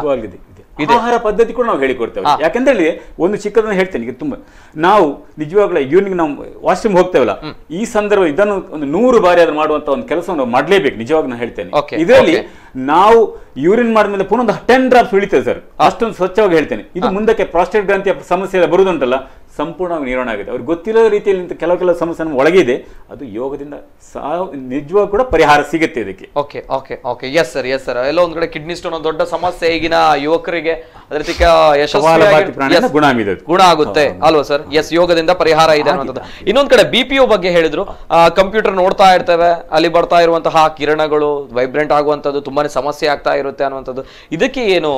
ನಿಜವಾಗಿ ನಾನು ಈಗ ಹೇಳಿದಾಗ ಭಸ್ತ್ರಿಕಾ ಪ್ರಾಣಾಯಾಮ ಮಾಡ್ಕೊಂಡು, ಕಪಾಲಭಾತಿ ಪ್ರಾಣಾಯಾಮ ಮಾಡ್ಕೊಂಡು, ಆಮೇಲೆ ಯೋಗ ನಿದ್ರೆ, ನಾವು ಯೋಗ ನಿದ್ರೆ ಟೆಕ್ನಿಕ್ ತಿಳಿಸ್ಕೊಡ್ತೀವಿ. ಅಂದ್ರೆ ಮಲಗುವಾಗ ಸೀದಾ ಹೋಗಿ ಮಲಗುವುದಲ್ಲ ಸರ್, ಕೈಗಳನ್ನು ಸ್ವಲ್ಪ ಅಗಲವಾಗಿಡ್ಬೇಕು, ಕಾಲನ್ನು ಕೂಡ ಅಗಲವಾಗಿಡ್ಬೇಕು, ಕಣ್ಣನ್ನು ಮುಚ್ಚಿಕೊಂಡು ಉಸಿರನ್ನು ತೆಗೆದುಕೊಳ್ಳುವಾಗ ಶ್ವಾಸಕೋಶದ ಮೇಲೆ ಗಮನ, ಉಸಿರನ್ನು ಖಾಲಿ ಮಾಡುವಾಗ ನಮ್ಮ ಕಿಬ್ಬೊಟ್ಟೆಯ ಮೇಲೆ ಗಮನ. ಈ ರೀತಿ 12 ಬಾರಿ ಉಸಿರನ್ನು ತೆಗೆದುಕೊಂಡು 12 ಬಾರಿ ಉಸಿರನ್ನು ಖಾಲಿ ಮಾಡುದು. ಆಮೇಲೆ 2 ಕೈ ಕೆಳಗಿಟ್ಟು ತನ್ನ ಮನಸ್ಸಿನಲ್ಲಿ ಏನು ಸಂಕಲ್ಪ ಏನು ಇದೆ, ಇವನಿಗೆ ಒತ್ತಡ ನಿವಾರಣೆ ಆಗ್ತದೆ ಸಂಕಲ್ಪ ಮಾಡಿಕೊಂಡು ಒಂದು 10 ನಿಮಿಷ ಆ ರೀತಿ ಉಸಿರನ್ನು ತೆಗೆದುಕೊಂಡ್ರೆ ನಿಜವಾಗ ಕೂಡ ವಿಶ್ರಾಂತಿ ಆಗುತ್ತೆ, ರಿಲ್ಯಾಕ್ಸ್ ಸಿಗುತ್ತೆ, ಅಲ್ಲಿಂದ ಪರಿವರ್ತನೆ ಬರ್ತದೆ. ದಿನಕ್ಕೆ 2 ಸಲ ಮಾಡಿ 1 ವಾರದಲ್ಲಿ ಬದಲಾವಣೆ ಗ್ಯಾರಂಟಿ ಬರ್ತದೆ ಸರ್. ಇದು ಎಲ್ಲ ಯೋಗದಿಂದ ಸಿಗುವಂತ, ನೀವು ಹೇಳಿದಂಥ ಅವಕಾಶಗಳು ಎಲ್ಲರಿಗೂ ಕೂಡ, ವೀಕ್ಷಕರು ಎಲ್ಲರಿಗೂ ಕೂಡ ಹೇಳೋದು ನಾವು, ನಿಮ್ಮ ಪ್ರಕಾರ ಉತ್ತಮ ಇದು ಯೋಗ ನಿದ್ರೆ ಮತ್ತು ಭಸ್ತ್ರಿಕಾ ಮತ್ತು ಕಪಾಲಮತಿ ಮತ್ತೆ ಅನುಲೋಮ 3 ಮಾಡಿದ್ರೆ ಸಾಕಾಗುತ್ತೆ. ಅವರು ಇಷ್ಟೊಂದು ಮಾಡಿ ನಿಜವಾಗಿ ರಿಲ್ಯಾಕ್ಸ್ ಆಗ್ತಾರೆ. ಆಹಾರ ಪದ್ಧತಿ ಬಗ್ಗೆ ನಾವು ಹೇಳಬೇಕಾದ್ರೆ, ಬೆಳಿಗ್ಗಿನ ಜಾವ ಏನ್ ತಿನ್ಬೇಕು ಅದು ಅವ್ರಿಗೆ ಗೊತ್ತು. ಯಾವಾಗಲೂ ಕೂಡ ಒಂದು ಆಹಾರವನ್ನು ಒಂದು ತುತ್ತು ತೆಕೊಂಡ್ರೆ, ಯೋಗ ಮತ್ತು ವೇದದ ಪುಸ್ತಕದಲ್ಲಿ 32 ಸಲ ಜಗಿಬೇಕಂತ ಉಂಟು. 32 ಸಲ ಕಡಿಮೆ ಆದ ನಾವು ಹೇಳ್ತೇವೆ, 8 ಸಲ ಜಗಿದ್ರೆ ಏನು ಪ್ರಯೋಜನ ಇಲ್ಲ. ಯಾಕಂದ್ರೆ ಒಂದದು, ಮತ್ತೆ ನೀರನ್ನು ಕೂಡ ಡೈರೆಕ್ಟ್ ಆಗಿ ಕುಡಿಯೋದಲ್ಲ. ದಿನಕ್ಕೆ ಬೆಳಿಗ್ಗೆ 32 ಸಲ ಜಗಿದ್ರೆ ಟೈಮ್ ವೇಸ್ಟ್ ಆಗುತ್ತೆ ಅದೇ ಸರ್, ಪಚನ ಕ್ರಿಯೆಗೆ ಅಂತ ಒಳಗಿನ ವ್ಯವಸ್ಥೆ ಆ ರೀತಿ ಉಂಟು. ಆದ್ರೆ ನಾವು 8 ಸಲ ಹೇಳ್ತೇವೆ ನಮ್ಮ ಕ್ಲಾಸಲ್ಲಿ, ಅದನ್ನು ಮಾಡ್ಕೊಳ್ತಾರೆ. ಇಲ್ಲದ್ರೆ ಮನುಷ್ಯನಿಗೆ ಎಷ್ಟೋ ಜನರಿಗೆ ಬರುದು ಬೊಜ್ಜಿಯಲ್ಲಿಂದ, ಮುಖ್ಯವಾಗಿರೋದು ಸೆಂಟರ್ ಪಾಯಿಂಟ್ ನಮ್ಮ ಹೊಟ್ಟೆ ಸೆಳೆದು ಏನು ಮಾಡ್ಲಿಕ್ಕೆ ಆಗುದಿಲ್ಲ. ಅದನ್ನ ನಾವು ಮುಖ್ಯವಾಗಿ ಕೊಡದವರಿಗೆ ಆಹಾರ ಪದ್ಧತಿ, ಬೆಳಿಗ್ಗೆ ಎದ್ದ ಕೂಡಲೇ ಕೂತ್ಕೊಳ್ಳೋದು ಯಾವ ರೀತಿ, 2 ಕಾಲ ಈ ರೀತಿ ಕೂತ್ಕೊಂಡು 1 ಸಲ ತೆಕೊಂಡು ಅಲ್ಲಿ ಕೂಡ ಜಗಿಬೇಕಂತ ಹೇಳಿದ್ರೆ ನೀರನ್ನು ಕೂಡ ಆ ಜಗಿದು 30 60 ml ಆ ರೀತಿ 10 ಬಾರಿ ಕುಡಿದ ನಂತರ ನೀವು ನಿಮ್ಮ ಕೆಲಸವನ್ನು ಮುಂದುವರಿಸಿ. ಆಗ ಬೆಳಿಗ್ಗಿನ ಜಾವದ ಎಲ್ಲ ಶ್ವಾಸಕ್ಕೆ ಅಂದ್ರೆ ಮಲಬದ್ಧ ಸಮಸ್ಯೆ ದೂರ ಆಗುತ್ತೆ. ಆ ರೀತಿ ಮಾಡಿ. ಅದೇ ರೀತಿ ರಾತ್ರಿ ಕೂಡ ಹಾಗೆ ಯಾರಿಗೆಲ್ಲ ಬೊಜ್ಜು ಕಡಿಮೆ ಆಗುವಾಗ 8 ಗಂಟೆಗಳು ನೀವು ಊಟ ಮಾಡಬೇಕು. ಅದರ ನಂತರ ಊಟ ಮಾಡುವುದ್ರೆ ನಿಮ್ಮ ಬೊಜ್ಜು ಗ್ಯಾರಂಟಿ ಕಂಡು. Very interesting sir. ಬರ್ತೇನೆ ಅದೇ ರೀತಿ ಮಾತಾಡಬೇಕು. ಎಸ್, ಅದೇ ರೀತಿ ಒಬ್ರು ಕಾಲರ್ ಇದ್ದಾರೆ. ಹಲೋ ಸರ್, ನಮಸ್ತೆ. ಹಲೋ ಸರ್, ನಮಸ್ತೆ. ಹಲೋ, ನಮಸ್ಕಾರ. ನಮಸ್ತೆ. ಧ್ವನಿ ಕೇಳ್ತಾ ಇದೆಯಲ್ಲ ಸರ್? ತಮ್ಮ ಹೆಸರು, ಎಲ್ಲಿಂದ ಕರೆ ಮಾಡ್ತಾ ಇದ್ದೀರಾ? ರಾಜೇಶ್ ರಾವ್ ಅಂತ ಮಂಗಳೂರಿಂದ ಮಾತಾಡೋದು. ನಮಸ್ತೆ ರಾಜೇಶ್ ರಾವ್ ಅವರೇ, ಮಾತಾಡಿ ಸರ್, ತಮ್ಮ ಪ್ರಶ್ನೆ. ಜಗದೀಶ್ ಶೆಟ್ಟಿ ಅವರಿಗೆ ಒಂದು ಪ್ರಶ್ನೆ. ನಿಮ್ಮನ್ನ ಮಂಗಳೂರಿನ ಬಾಬಾ ರಾಮದೇವ್ ಅಂತ ಎಲ್ಲ ಪ್ರಚಾರ ಇದೆ, ಬಹಳ ಶಿಬಿರಗಳನ್ನೆಲ್ಲ ಮಾಡಿದ್ದಾರೆ ಅವರು. ನನ್ನ ಪ್ರಶ್ನೆ ಏನು ಅಂತ ಹೇಳಿದ್ರೆ, ಬೆಳಿಗ್ಗೆ ಮತ್ತೆ ಸಾಯಂಕಾಲ 5 ಗಂಟೆಗೆ ಎಲ್ಲ ಯೋಗ ಶಿಬಿರಗಳನ್ನು ನಡೆಸ್ತಾರೆ. ಅದು ಅವರಿಗೆ ಅದರಿಂದ ಏನು ಲಾಭ ಇದೆ? ಜಗದೀಶ್ ಶೆಟ್ಟರಿಗೆ ವೈಯಕ್ತಿಕವಾಗಿ ಏನು ಲಾಭ ಇದೆ ಅಂತ, ಬೇರೆಯವರಿಗೆ ಲಾಭ ಮಾಡಿ ಕೊಡ್ತಾರೆ, ಆರೋಗ್ಯ ಭಾಗ್ಯ ಇದೆಲ್ಲ, ಅವರಿಗೆ ಏನು ಲಾಭ ಇದೆ ಅಂತ ಅವ್ರ ಹತ್ರ ಕೇಳಬೇಕಾಗಿತ್ತು. Okay. Yes sir, thank you. Jagadish Shetty ಅವರಿಗೆ ಪ್ರಶ್ನೆ. ಬಾಬಾ ರಾಮದೇವ್ ಅವರ ಪತಂಜಲಿ ಯೋಗ ಪೀಠದಲ್ಲಿ ದಕ್ಷಿಣ ಕನ್ನಡ ಜಿಲ್ಲೆಯಿಂದ ಅಧ್ಯಕ್ಷರಾಗಿದ್ರು ಜಗದೀಶ್ ಶೆಟ್ಟಿ ಅವರಿಗೆ ಏನ್ ಲಾಭ ಇದರಿಂದ? ಬೇರೆಯವರಿಗೆ ಲಾಭ ಇದೆ, ಹೌದು, ಯೋಗ ಕಲಿಸ್ಕೊಡ್ತಾರೆ, ಬೆಳಿಗ್ಗೆ 5 ಗಂಟೆಗೆ ಹೇಳ್ತಾರೆ, ಇವರಿಗೆ ಏನ್ ಲಾಭ ಇದೆ ಅನ್ನೋ ಪ್ರಶ್ನೆ ವೀಕ್ಷಕರದು. ಎಸ್, ಪರೋಪಕಾರಾಯ ಪುಣ್ಯಾಯ ಅಂತ ಒಂದು ಮಾತುಂಟು ಸರ್. ಅದೇ ಮಾನವ ಜನ್ಮ ಬಹುದೊಡ್ಡದು, ಹಾಳು ಮಾಡೋದಿರ ಹುಚ್ಚಪ್ಪಳಿರ ಅಂತ ಹೇಳಿದಂತ ಮಾತು ನನ್ಗೆ ಯಾವ. ಅದರಿಂದ ಇನ್ನೊಬ್ಬರಿಗೆ ಆ ಒಂದು ವಿದ್ಯೆಯನ್ನು ಕಲಿತು ಅವರು ಆರೋಗ್ಯವಾಗಿ ಅವರನ್ನು ಖುಷಿ ಪಡುವ ಸಿಗುವಂತ ಆನಂದ ಬೇರೆ ಯಾವುದಿಲ್ಲ. ಅದರಿಂದ ಇಂತಹ ಕೆಲಸವನ್ನು ಮುಂದುವರಿಸೋಣ, ಇಂಥ ಒಳ್ಳೊಳ್ಳೆ ಕೆಲಸಕ್ಕೆ ನಾವು ಯಾವಾಗಲೂ ಜೀವನ ಕೊಡುವಂತ ಹೇಳುತ್ತಾ, ಯಾವ ಸಂದರ್ಭದಲ್ಲಿ ಕೂಡ ಇಂಥ ಯಾರಿಗೂ ಕೂಡ, ಶಾಲಾ ಮಕ್ಕಳಿಗಾಗಲಿ ವೃದ್ಧರಿಗಾಗಲಿ ಕೂಡ, ಒಂದೊಂದು ಸಲ ನನ್ನ ಬಿಸ್ನೆಸ್ ತಂಪು ಪಾನೀಯ, ನಾನು ಅಂಗಡಿಗೆ ಹೋದಾಗ ಆ ಪ್ರಾಯದವ್ರು ಹೇಳ್ತಾರೆ, ನಂಗೆ ಕಣ್ಣಿಂದ ಭಾರಿ ಸಮಸ್ಯೆ ಏನ್ ಮಾಡ್ಬೇಕು. ಅದಕ್ಕೆ ನಾನು ಹೇಳಿದ್ದಂದ್ರೆ, ಬಾಯಿ ತುಂಬಾ ನೀರನ್ನು ಇಟ್ಟುಕೊಂಡು ಬಲ ಕಣ್ಣಿಗೆ 10 ಬಾರಿ ಪ್ರೋಕ್ಷಣೆ ಮಾಡಿ, ಎಡ ಕಣ್ಣಿಗೆ 10 ಬಾರಿ ದಿನಕ್ಕೆ 2 ಸಲ ಮಾಡಿಕೊಳ್ಳಿ. ಅವ್ರು ಹೇಳ್ತಾರೆ, ಅವ್ರಿಗೆ ಬಂದಂತ ಒಂದು 60% ಕ್ಯಾಟ್ರಾಕ್ಟ್ ಕೂಡ ಗುಣವಾಗಿದೆ. ಅದೇ ರೀತಿ ಬೆನ್ನು ನೋವಿಗೆ ನಾವು ಅಲ್ಲಿ ಅವರಿಗೆ 5 ಪೇಪರ್ ಅನ್ನು ಹಾಕೊಂಡು ಬೆನ್ನು ನೋವಿಗೆ ಕೆಲವೊಂದು ವ್ಯಾಯಾಮ ಅಂದ್ರೆ ಮಕರ ಆಸನ, ಭುಜಂಗಾಸನ, ಕೈಗಳ ಕೆಲವು ಟಿಪ್ಸ್ ಎಲ್ಲ ಉಂಟು ಸರ್. ಅದನ್ನು ನಾನು ಹೇಳಿಕೊಡ್ತೇನೆ. ಅವರು ಇವತ್ತು ಕೂಡ ಹೀಗೆ ಮಾಡ್ತಾರೆ. ಯಾಕಂತ ಹೇಳಿದ್ರೆ, ನೀವು ಕಲಿಸಿದ ವಿದ್ಯೆ ನಮ್ಗೆ ಪ್ರಾಪ್ತಿಯಾಗಿದೆ ಸರ್, ತುಂಬಾ ಗುಣವಾಗಿದೆ. ಅದರಿಂದ ಇನ್ನೊಬ್ಬರಿಗೆ ನಾವು ಅಂತ ಒಂದು ಒಳ್ಳೆ ಕೆಲಸ ಮಾಡುವಾಗ ನಮಗೆ ಸಿಕ್ಕುವಂತ ತೃಪ್ತಿ ಅಪಾರವಾದ ತೃಪ್ತಿ. ಅದು ಭಗವಂತನಿದ್ದಾರೆ, ಭಗವಂತ ಕೊಟ್ಟಂತ ವಿದ್ಯೆ. ಅವರಿಗೆ ನಾನು ನಿಜವಾಗ ಕೂಡ ಅದಕ್ಕೋಸ್ಕರ ನಮ್ಗೆ ಜನರು ಪ್ರೀತಿ ಮಾಡ್ತಾರೆ, ನಮ್ಮನ್ನು ಆಶೀರ್ವಾದ ಕೂಡ ಮಾಡ್ತಾರೆ. ವಂದನೆಗಳು. Yes sir, ಅದ್ಭುತವಾಗಿರುವಂತದ್ದು. ನಿಸ್ವಾರ್ಥ ಸೇವೆ ಮಾಡ್ತಾ ಇದ್ದಾರೆ, ಇತರರಿಗೆ ಉಪಕಾರಿಯಾಗಬೇಕು, ಅದೇ ನಮಗೆ ಖುಷಿ ಅನ್ನುವಂಥದ್ದು ಅದ್ಭುತವಾಗಿರುವಂತಹ ವಿಷಯ. ಎಸ್, ಗೋಪಾಲಕೃಷ್ಣ ದೇಲಂಪಾಡಿ ಅವರು ಒಂದು ಮಾತು ಎಲ್ಲರೂ ಕೇಳಿದಿರುವಂತಹ ಪ್ರಶ್ನೆ ಅಂತ ಹೇಳಿದ್ರೆ, ನಿದ್ರೆಗೆ ಸಂಬಂಧಪಟ್ಟಿರುವಂಥದ್ದು ಅಲ್ವಾ? ಎಲ್ಲವೂ ಇದೆ, ಒಂದು ಮಾತಿದೆ, ಈಗ ಐಶ್ವರ್ಯ ಇದೆ, ಅಂತಸ್ತು ಇದೆ, ಎಲ್ಲವೂ ಸಂಪತ್ತು ಇದೆ, ಆದ್ರೆ ಸರಿಯಾಗಿರುವಂತಹ ನಿದ್ರೆ ಇಲ್ಲ ಮನುಷ್ಯನಿಗೆ ಈಗಿನ ಕಾಲದಲ್ಲಿ ಅಲ್ವಾ ಸರ್? ಎಸ್, ಏನ್ ಹೇಳ್ತೀರಾ ಸರ್? ಅದೇ ಇತ್ತೀಚಿನ ದಿನಗಳಲ್ಲಿ ನಿದ್ರಾಹೀನತೆ ಸಮಸ್ಯೆ ಬಹಳಷ್ಟು ಕಾಡ್ತಾ ಇದೆ. ಬಹಳಷ್ಟು ಮಂದಿ ಹೇಳ್ತಾರೆ, ಕಾರ್ಮಿಕರು ಕೆಲಸ ಮಾಡಿ ಒಳ್ಳೆ ನಿದ್ದೆ ಮಾಡ್ತಾರೆ, ಕಚೇರಿಯಲ್ಲಿ ಕೆಲಸ ಇರೋದು, ಅದು ಈ ಕಂಪ್ಯೂಟರ್ IT BT ಎಲ್ಲ. ಅದೇ ನಾನು ನನ್ನ ಅನುಭವದಲ್ಲಿ ಹೇಳಿದ್ದು, ನಿದ್ರೆ ಬಲ್ಲಿಲ್ಲ ಅಂತ ಚಿಂತೆ ಮಾಡಬಾರ್ದು. Body will ask the sleep. ನಿದ್ರೆ ಯಾಕೆ ಬಲ್ಲಿಲ್ಲ ಅಂದ್ರೆ, ಮನಸ್ಸು ಬುದ್ಧಿಗೆ ನಾವು ಹೆಚ್ಚು ಕೆಲಸ ಕೊಟ್ಟು ನಿದ್ದೆ ಬರುವುದಿಲ್ಲ. ಯಾಕೆ ನಿದ್ದೆ ಬರಬೇಕಾದ್ರೆ ಅದಕ್ಕೆ ಅದರದೇ ಆದ ಟಿಪ್ಸ್ ಇದೆ. ದೇಹವೇ ನಿದ್ದೆ ಕೇಳ್ತದೆ. ಯಾಕೆ ನಾವು ರಾತ್ರಿ ಮಲಗೋ ಆದಷ್ಟು ಬೇಗ ಮಲಗಲಿಕ್ಕೆ ಪ್ರಯತ್ನ ಮಾಡಬೇಕು. ಒಂದು 9:30 10 ಗಂಟೆಗೆ ಹೀಗೆಲ್ಲ ಮಾಡಬೇಕು. ಈ ಬಿಸ್ನೆಸ್ ಅವರಿಗೆ ಬೇಗ ಮಲಗಲಿಕ್ಕೆ ಆಗ್ತಾ ಇಲ್ಲ. ಅದಕ್ಕೆ ಅವರಿಂತ ಮಾಡಬೇಕು ಅಂದರೆ, ಈ ಸ್ವಲ್ಪ ದೈಹಿಕ ಚಟುವಟಿಕೆ ಮಾಡಿದಾಗ ಸಹಜವಾಗಿ ದೇಹ ದಣಿತದೆ. ದೇಹ ದಣಿದಾಗ ನಿದ್ದೆ ಕೇಳ್ತದೆ. Body will ask sleep. ಆದರೆ ಮನಸ್ಸಲ್ಲಿ ಮಾತ್ರ ಎಟ್ ಎನಿ ಕಾಸ್ಟ್ ನಿದ್ದೆ ಬಲ್ಲಿನ ಅಂತ ಚಿಂತೆ ಮಾಡಿದ್ರೆ ಅದೇ ಒಂದು ಕಾಯಿಲೆ ಆಗ್ತದೆ. ಅದಕ್ಕೋಸ್ಕರ ಕೆಲವರ ದೇಹಕ್ಕೆ 6 ಗಂಟೆ, ಸಾಧಕರಿಗೆ 3 ಗಂಟೆ. ನಾವು ಬಹುಶಃ ಕೇಳಿದೆವು, ನಮ್ಮ ಪ್ರಧಾನ ಮಂತ್ರಿ ನೋಡಿ 2 ಗಂಟೆ ನಿದ್ದೆ ಮಾಡ್ತಾರೆ. ಅಥವಾ ನಮ್ಮ ತುಂಬಾ ಈಗ ಲಾಲ್ ಬಹದ್ದೂರ್ ಶಾಸ್ತ್ರಿ, ಬಹಳಷ್ಟು ಸಾಧಕರು ಕೆಲವರಿಗೆ ನಾವು ಓದಿದ್ದೇವೆ ಪತ್ರಿಕೆಗಳಲ್ಲಿ, ಅವರು 3 ಗಂಟೆ. ಬಟ್ ಅವರು ಮಧ್ಯೆ ಮಧ್ಯೆ ರಿಲ್ಯಾಕ್ಸ್ ಮಾಡ್ತಾರೆ, ರಿಲೀಸ್ ಮಾಡ್ತಾರೆ, ರಿಲೀಫ್ ಮಾಡ್ತಾರೆ. ಆದ ಕಾರಣ ನಿದ್ರೆ ಬಲ್ಲಿಲ್ಲ ಅಂತ ಚಿಂತೆ ಮಾಡಿದ್ರೆ ಅದೇ ಒಂದು ಕಾಯಿಲೆ. ಹಾಗೆಂತೇಳಿ ನಿದ್ದೆ ಬಲ್ಲಿಗೆ ಕೆಲವು ನಮ್ಮಲ್ಲಿ ಟಿಪ್ಸ್ಗಳಿವೆ. ಈಗ ಅವರು ಭಾಗವತ ಮತ್ತೆ ಗರುಡ ಪುರಾಣದಲ್ಲಿ ಉಲ್ಲೇಖ ಇದೆ, ಔಷಧೇ ಚಿಂತೆಯೇ ವಿಷ್ಣು ಭೋಜನೇ ಚ ಜನಾರ್ದನಂ ಶಯನೇ ಪದ್ಮನಾಭಂಚ ವಿವಾಹೇ ಚ ಪ್ರಜಾಪತಿ. ಹಿಂದಿನ ಕಾಲದಲ್ಲೆಲ್ಲ ಔಷಧಿ ತೆಗೆದು ಆಗ ಟ್ಯಾಬ್ಲೆಟ್ ಅಲ್ಲೇ ಇಲ್ಲ, ಏನೋ ಕಷಾಯಗಳು, ಲೇಪ ಅದು ತೆಗೆದುಕೊಳ್ಳೋ ಓಂ ವಿಷ್ಣುವೇನ ಮಾತು ಒಂದು 21 ಬಾರಿ ಮಂತ್ರ ಹಾಕಿ ತಗೊಳ್ತಾ ಇದ್ರು. ಆಹಾರ ಸೇವನೆ ಮಾಡುವಾಗ, ಯಾಕಂದ್ರೆ ನಾವು ತಿಂದ ಆಹಾರ ಸರಿಯಾಗಿ ಜೀರ್ಣ ಆಗಬೇಕು, ಡೈಜೆಸ್ಟ್ ಆಗಬೇಕು, ಯಾವುದೇ ರೀತಿಯ ಅಡ್ಡ ಪರಿಣಾಮ ಬರಬಾರ್ದು. ಓಂ ಜನಾರ್ದನಾಯ ನಮಃ ಅಂತ. ಮಲಗುವಾಗ, ನನಗೆ ಬೆಳಿಗ್ಗೆ ಸಂಜೆ ಕೆಲಸ ಮಾಡಿ ಮನಸ್ಸು ದೇಹ ಟಯರ್ಡ್ ಆಗಿದೆ ಅಥವಾ ಒತ್ತಡ ಆಗಿದೆ, ನಿದ್ದೆ ಬರ್ತಾ ಇಲ್ಲ ಅಂತ ಸಮಸ್ಯೆಗೆ ಅನಂತ ಪದ್ಮನಾಭ ಆದಿಶೇಷ ಓಂ ಪದ್ಮನಾಭಾಯ ನಮಃ ಅಂತ ಜ್ಞಾನ ಸರಸ್ವತಿ ಮುದ್ದೆಯಲ್ಲಿ ಬೆಡ್ಡಲ್ಲಿ ಕೂತ್ಕೊಂಡು, ಇದು ನಮ್ಮ ಗ್ರಂಥಗಳಲ್ಲಿ ಇರುವ ಮಾಹಿತಿಗಳು ಬಟ್ ಇದರಲ್ಲಿ ನಾವು ಸುಮಾರು ಸಲ ನಮ್ಮ ವಿದ್ಯಾರ್ಥಿಗಳಿಗೆ ಟೆಸ್ಟ್ ಮಾಡಿದಾಗ ಹೌದು ಅಂತ ಹೇಳ್ತಾರೆ. ಹೌದು ಹೌದು, ಯಾಕಂದ್ರೆ ಅವರು ರಾತ್ರಿ ಬೆಡ್ಡಲ್ಲಿ ಒಂದು 10-12 ಕೂತ್ಕೊಳ್ತಾರೆ, ಚಿನ್ಮುದ್ದೆ ಧಾರಣೆ ಮಾಡಿ ಓಂ ಪದ್ಮನಾಭಾಯ ನಮಃ, ಓಂ ಪದ್ಮನಾಭಾಯ ಅಥವಾ ನನಗೆ ಮಂತ್ರ ಬೇಡ, ಅವರವರ ಇಷ್ಟ ದೇವರನ್ನು ಸಹ ಹೇಳ್ಬೋದು, ಅಲ್ಲಿ ಒಂದು ಅವಕಾಶ ಇದೆ. ಆ ರೀತಿ ಒಂದು 16 ಬಾರಿ ಹೇಳಿ, ಮತ್ತೆ ಈ ಕೈಯನ್ನು ಹೀಗೆ ಮೇಲಿಟ್ಟು ಓಂ ಗೋವಿಂದಾಯ ನಮಃ, ಓಂ ಗೋವಿಂದಾಯ ನಮಃ ಅಂತ ಈ ಗೋವಿಂದ ಮುದ್ದೆ ಧಾರಣೆ ಮಾಡಿ ಹೇಳಿ. ದುಸ್ವಪ್ನ ಎಲ್ಲ ಬರುದಿಲ್ಲ. ಮತ್ತೆ ಮಲಗುವಾಗ ಗೋವಿಂದಾಯ ನಮಃ ಅಂತ ಹೇಳಿದ್ರೆ ದುಸ್ವಪ್ನ ಬರಲ್ಲ. ಹೌದು, ಬ್ಯಾಡ್ ಡ್ರೀಮ್ಸ್ ಎಲ್ಲ ಬಾರದಿರ್ಲಿಕ್ಕೆ ಅದು ಹೆಲ್ಪ್ ಆಗ್ತದೆ ಶಾಸ್ತ್ರವೇ. ಬಟ್ ಇಟ್ ಇಸ್ ಟ್ರೂ ಅದು. ಯಾಕೆ ನಾವು ಅದನ್ನು ಪ್ರತಿಯೊಂದು ನಾವು ಟೆಸ್ಟ್ ಮಾಡಿ ನಮ್ಮ ವಿದ್ಯಾರ್ಥಿಗಳ ಸಮಸ್ಯೆ ಇದ್ದವರಿಗೆ ಕೊಟ್ಟಾಗ ಹೌದು ಹೇಳ್ತಾರೆ. ಮತ್ತೆ ಮಲಗುವಾಗ ಕೆಲವು ನಿದ್ದೆ ಬರಲಿಕ್ಕೆ ವಾಯುಶೂನ್ಯ ಮುದ್ರೆ ಇದೆ ಅಥವಾ ಚಿನ್ಮುದ್ರೆ ಅಂತಹ ಮಲಗಬೇಕು. ಈ ರೀತಿ ಮಲಗಿದಾಗ ಸ್ವಲ್ಪ ನಿದ್ರಾಹೀನತೆ ಸಮಸ್ಯೆ ಕ್ರಮೇಣ ಕಡಿಮೆ ಆಗ್ತದೆ. ಮತ್ತೆ ಅವರು ಯೋಗ ಮಾಡಬೇಕು. ಈ ನಿದ್ರಾಹೀನತೆ ಸಮಸ್ಯೆ ಇದ್ದವರು ಯೋಗ ಔಷಧಕ್ಕೊಂದು ಪರ್ಯಾಯ ರಾಮಬಾಣವೂ ಹೌದು, ರೋಗ ನಿರೋಧಕ ಉಪಾಯ ಹೌದು. ಆದ ಕಾರಣ ನಿದ್ರೆಗೆ ಬೆಸ್ಟ್ ಟ್ರೀಟ್ಮೆಂಟ್ ಯೋಗ. ಆ ಟ್ಯಾಬ್ಲೆಟ್ ತಗೊಂಡು ಒಂಥರ ಡ್ರಗ್ ಅಡಿಕ್ಟ್ ಆಗ್ತದೆ, ಮತ್ತೆ ಹೊರಗೆ ಬರಲಿಕ್ಕೆ ಬಹಳ ಸಮಯ ಬೇಕಾಗ್ತದೆ. ಅದಕ್ಕೋಸ್ಕರ ಔಷಧಿಯ ಸೇವನೆ ಪ್ರಮಾಣ, ಯಾಕಂದ್ರೆ ಚಿಂತೆ ಬರ್ತದೆ, ಯೋಚನೆ, ಮೆಡಿಟೇಷನ್ ಮಾಡಬೇಕು. ಹಾಸಿಗೆಯಲ್ಲಿ ಕೂತು ಲಾಸ್ಟಿಗೆ ಆ ಗೋವಿಂದಾಯ ನಮಃ ಹೇಳಿದ್ರೆ ಒಂದು 10 ನಿಮಿಷ ಕಣ್ಣು ಮುಚ್ಚಿ ಧ್ಯಾನ ಮಾಡಬೇಕು. ಸಂಜೆ ಹೊತ್ತು ಸಾಧ್ಯವಾದರೆ ಸೂರ್ಯ ನಮಸ್ಕಾರವ ಅಥವಾ ಬೆಳಿಗ್ಗೆ ಯೋಗ ಮಾಡೋದು ಅಥವಾ ಸಂಜೆ ಮಾಡೋದು, ದೇಹ ಅಥವಾ ವಾಕಿಂಗ್ ನಡಿಗೆ ಮಾಡಿದ್ರೆ ಒಳ್ಳೆ. ದೇಹ ಟಯರ್ಡ್ ಆಗ್ತದೆ, ಸಹಜವಾಗಿ ನಿದ್ದೆ ಬರ್ತದೆ. ಈಗ ನಾನೇ ಈಗ ಹಂಪನಗಟ್ಟೆ ಅಲ್ಲಿ ಇಲ್ಲಿ 1-2-4 ಕಿಲೋಮೀಟರ್ ಹೋದ್ರೆ ಟಯರ್ಡ್ ಆಗುದಿಲ್ಲ. ಎಂತ ಮಾಡಿ ನನಗೆ ಒಳ್ಳೆ ಟಯರ್ಡ್ ಆಯ್ತು ಬೇಗ ಮಲಗ್ತೀನಿ. ನನ್ನ ದೇಹವೇ ಟಯರ್ಡ್ ಆಗಿಲ್ಲ, ಮನಸ್ಸು ಬುದ್ಧಿಗೆ ಹೆಚ್ಚು ಕೆಲಸ ಕೊಟ್ಟಿರ್ತೇನೆ, ಅದು ಸಹಜವಾಗಿ ಬರ್ತೇವೆ. ಇದೊಂದು ಮಾತ್ರ ಗಟ್ಟಿ ಇಟ್ಕೊಳ್ಬೇಕು. ನಿದ್ದೆ ಬಲ್ಲೆ ಏನು ಸುಮ್ಮನೆ ಮಲಗಿ ಹತ್ತಿರ ಹೊರಳಾಡಿ ಅಡ್ಡಾಡಿ ಅಥವಾ ಯಾವ್ದಾದ್ರು ಒಳ್ಳೆ ಪದ್ಯ ಕೇಳಿ ಅಥವಾ ಒಳ್ಳೆ ಶ್ಲೋಕ ಕೇಳಿ ಅಥವಾ ಯಾವ್ದಾದ್ರು ಪ್ರವಚನ ಕೇಳಿ ಆಗ ಮನಸ್ಸಿಗೆ ಒಳ್ಳೆಯ ಆಹಾರ ಕೊಟ್ಟ ಕೂಡಲೇ ಸಹಜವಾಗಿ ನಿದ್ರೆ ಜಾರುತ್ತವೆ. ನಿದ್ರೆ ಬರಬೇಕು. ಅದು ಮೆಲಟಿನ್ ಎಂಬ ಹಾರ್ಮೋನ್ಸ್ ರಿಲೀಸ್ ಆಗ್ಲಿಕ್ಕೆ ಒಳ್ಳೆ. ಅದಕ್ಕೆ ನಾವು ಇನ್ನೊಂದು ಟಿಪ್ಸ್ ಅಲ್ಲಿ ಕಿರು ಬೆರಳಿನ ಬುಡ ಇದು ಮೆತ್ತಗೆ ಇದನ್ನು ಹಿಡ್ಕೊಂಡು 20 ಬೆಡ್ಡಲ್ಲಿ ಮಲಗಿ, ಈಗ ಇದೆಲ್ಲ ಟಿಪ್ಸ್ ಮಾಡಿ ಆಯ್ತು, ಬೆಡ್ಡಲ್ಲಿ ಮಲಗಿ ಆಯ್ತು, ಇನ್ನು ನಿದ್ದೆ ಬರಲಿಲ್ಲ. ಬೆಡ್ಡಲ್ಲಿ ಮಲಗಿದ ಒಳ್ಳೆ. ಇದು ಬುಧ ಗ್ರಹ, ಜಲತತ್ವ. ಇದರ ಕೆಳಗಡೆ ಇದು ಶುಕ್ರ ಗ್ರಹ ಮತ್ತೆ ಮೇಷರಾಶಿ ಅಗ್ನಿ ತತ್ವ. ಇದನ್ನು ಇಲ್ಲಿಟ್ಟು ತೋರು ಬೆಳೆಯಲ್ಲಿಟ್ಟು ಈ ರೀತಿ 21 ಬಾರಿ ಕ್ಲಾಕ್ ವೈಸ್ 21 ಬಾರಿ ಆಂಟಿ ಕ್ಲಾಕ್ ವೈಸ್ ಮಲಗಿಕೊಂಡು ಮಾಡ್ಲಿಕ್ಕೆ. ಅಲ್ಲೇ ಮಲಗಿದಲ್ಲಿ ಬೇಕಾದ್ರೆ ಮನಸ್ಸಲ್ಲಿ ಓಂ ಅಂತ ಹೇಳ್ಬೋದು. ಅವಾಗ ಪೀನಿಯಲ್ ಗ್ಲ್ಯಾಂಡ್, ಪಿಟ್ಯುಟರಿ ಗ್ಲ್ಯಾಂಡ್ ಮಧ್ಯೆ ಇದು ಮೆಲಟಿನಿನ್ ಹಾರ್ಮೋನ್ಸ್ ಇದೆ, ಅದು ಸ್ವಲ್ಪ ನಿದ್ರೆ ಬಿಡಿ, ಅದು ರಿಲೀಸ್ ಆದ್ರೆ ಆ ನಿದ್ರೆ ಬರ್ಲಿಕ್ಕೆ ಒಂದು ರಾಸಾಯನಿಕ ಬಿಡುಗಡೆ ಆಗಬೇಕು. ಅವಾಗ ಇದು ರಿಲೀಸ್ ಆಗ್ತದೆ. ಇದು ಪ್ರೆಷರ್ ಕೊಟ್ಟ ಒಳ್ಳೆ ಇದೊಂಥರ ಟಚಿಂಗ್ ಥೆರಪಿ. ನಿದ್ರೆ ಬರುತ್ತೆ, ನಿದ್ದೆ ಬರ್ಲಿಕ್ಕೆ ಹೆಲ್ಪ್ ಆಗಿದೆ. ಯಾಕೆ ನಾವು ಸುಮಾರು ಸಲ ಟೆಸ್ಟ್ ಮಾಡಿ ನೋಡಿದ್ದೇವೆ. ಈಗ ಒಂದು 20 ಸಲ ಬಲಿ ಒಂಥರ 21 ಸಲ ಮಾಡಬೇಕು. ಈ ಕಡೆ 21 ಬಾರಿ, ಈ ಕಡೆ 21 ಬಾರಿ. ಇದನ್ನೆಲ್ಲ ನಂಬಿಕೆ ಭಕ್ತಿನ ಮಾಡಬೇಕು. ಇದೆಲ್ಲ ಹಲವಾರು ಟಿಪ್ಸ್ಗಳಿವೆ.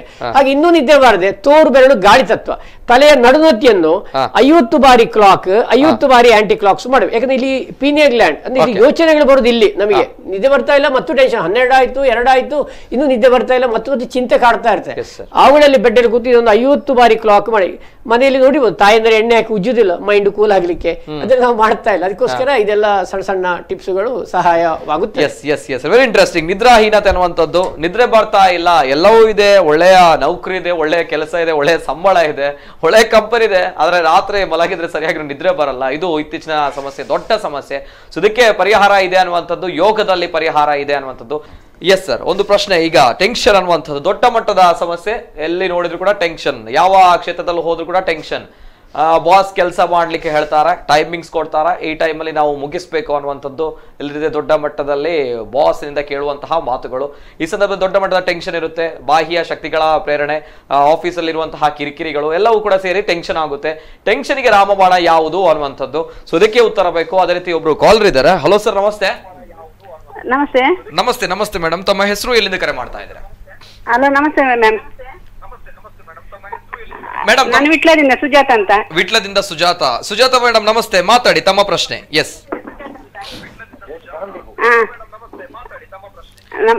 ನನ್ನ ಗಂಡನಿಗೆ ಅಥವಾ ನನ್ನ ಮಗಳಿಗೆ ಒಂದು ಮೈಗ್ರೇನ್ ತಲೆ ಸಿಡಿತ ಶುರುವಾಗ್ತದೆ, ಕಣ್ಣೆಲ್ಲ ಇದಾಗಿ. ಓಕೆ.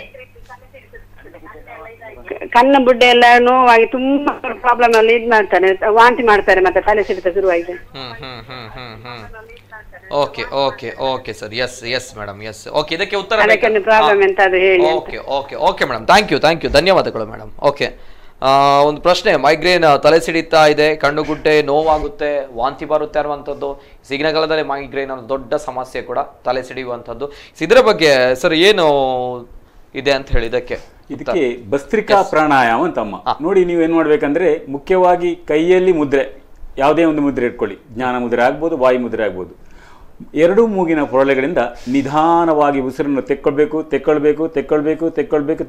ಅದೇ ರೀತಿ ಎರಡು ಮೂಗಿನ ಪೊರಳೆಗಳಿಂದ ನಿಧಾನವಾಗಿ ಉಸಿರನ್ನು ಖಾಲಿ ಮಾಡಬೇಕು. ಈ ರೀತಿ 10 ಬಾರಿ ಉಸಿರನ್ನು ತೆಕ್ಕೊಳ್ಬೇಕು, 10 ಬಾರಿ ಉಸಿರನ್ನು ಖಾಲಿ ಮಾಡಬೇಕು. ಇದನ್ನು ನೀವು ಮಾಡ್ತಾ ಇರಬೇಕು. ಒಂದು ಇದು ಭಸ್ತ್ರಿಕಾಪರಣ. ಅದೇ ರೀತಿ ಬಲಮೂಗನ್ನು ಒತ್ತಿಕೊಂಡು ಜಸ್ಟ್ ಫೆದರ್ ಟಚ್ ಬಲಮೂಗನ್ನು ಎಡಮೂಗಿಂದ ನಿಧಾನವಾಗಿ ಉಸಿರನ್ನು ತೆಕ್ಕೊಂಡು ಇನ್ನೊಂದು ಮೂಗಿಂದ ಸಂಪೂರ್ಣವಾದ ಉಸಿರನ್ನು ಖಾಲಿ ಮಾಡಿಕೊಂಡು ಪುನಃ ಅದೇ ಇನ್ನೊಂದು ಮೂಗಿಂದ ಉಸಿರನ್ನು ತೆಕ್ಕೊಂಡು ಇನ್ನೊಂದು ಮೂಗಿಂದ ಉಸಿರನ್ನು ಖಾಲಿ ಮಾಡಿ. ಇದನ್ನು ಕೂಡ 21 ಸಲ ಮಾಡಬೇಕು. ಇದನ್ನು ನೀವು ಪ್ರತಿದಿನ ಮಾಡಿ, ದಿನಕ್ಕೆ 2 ಬಾರಿ.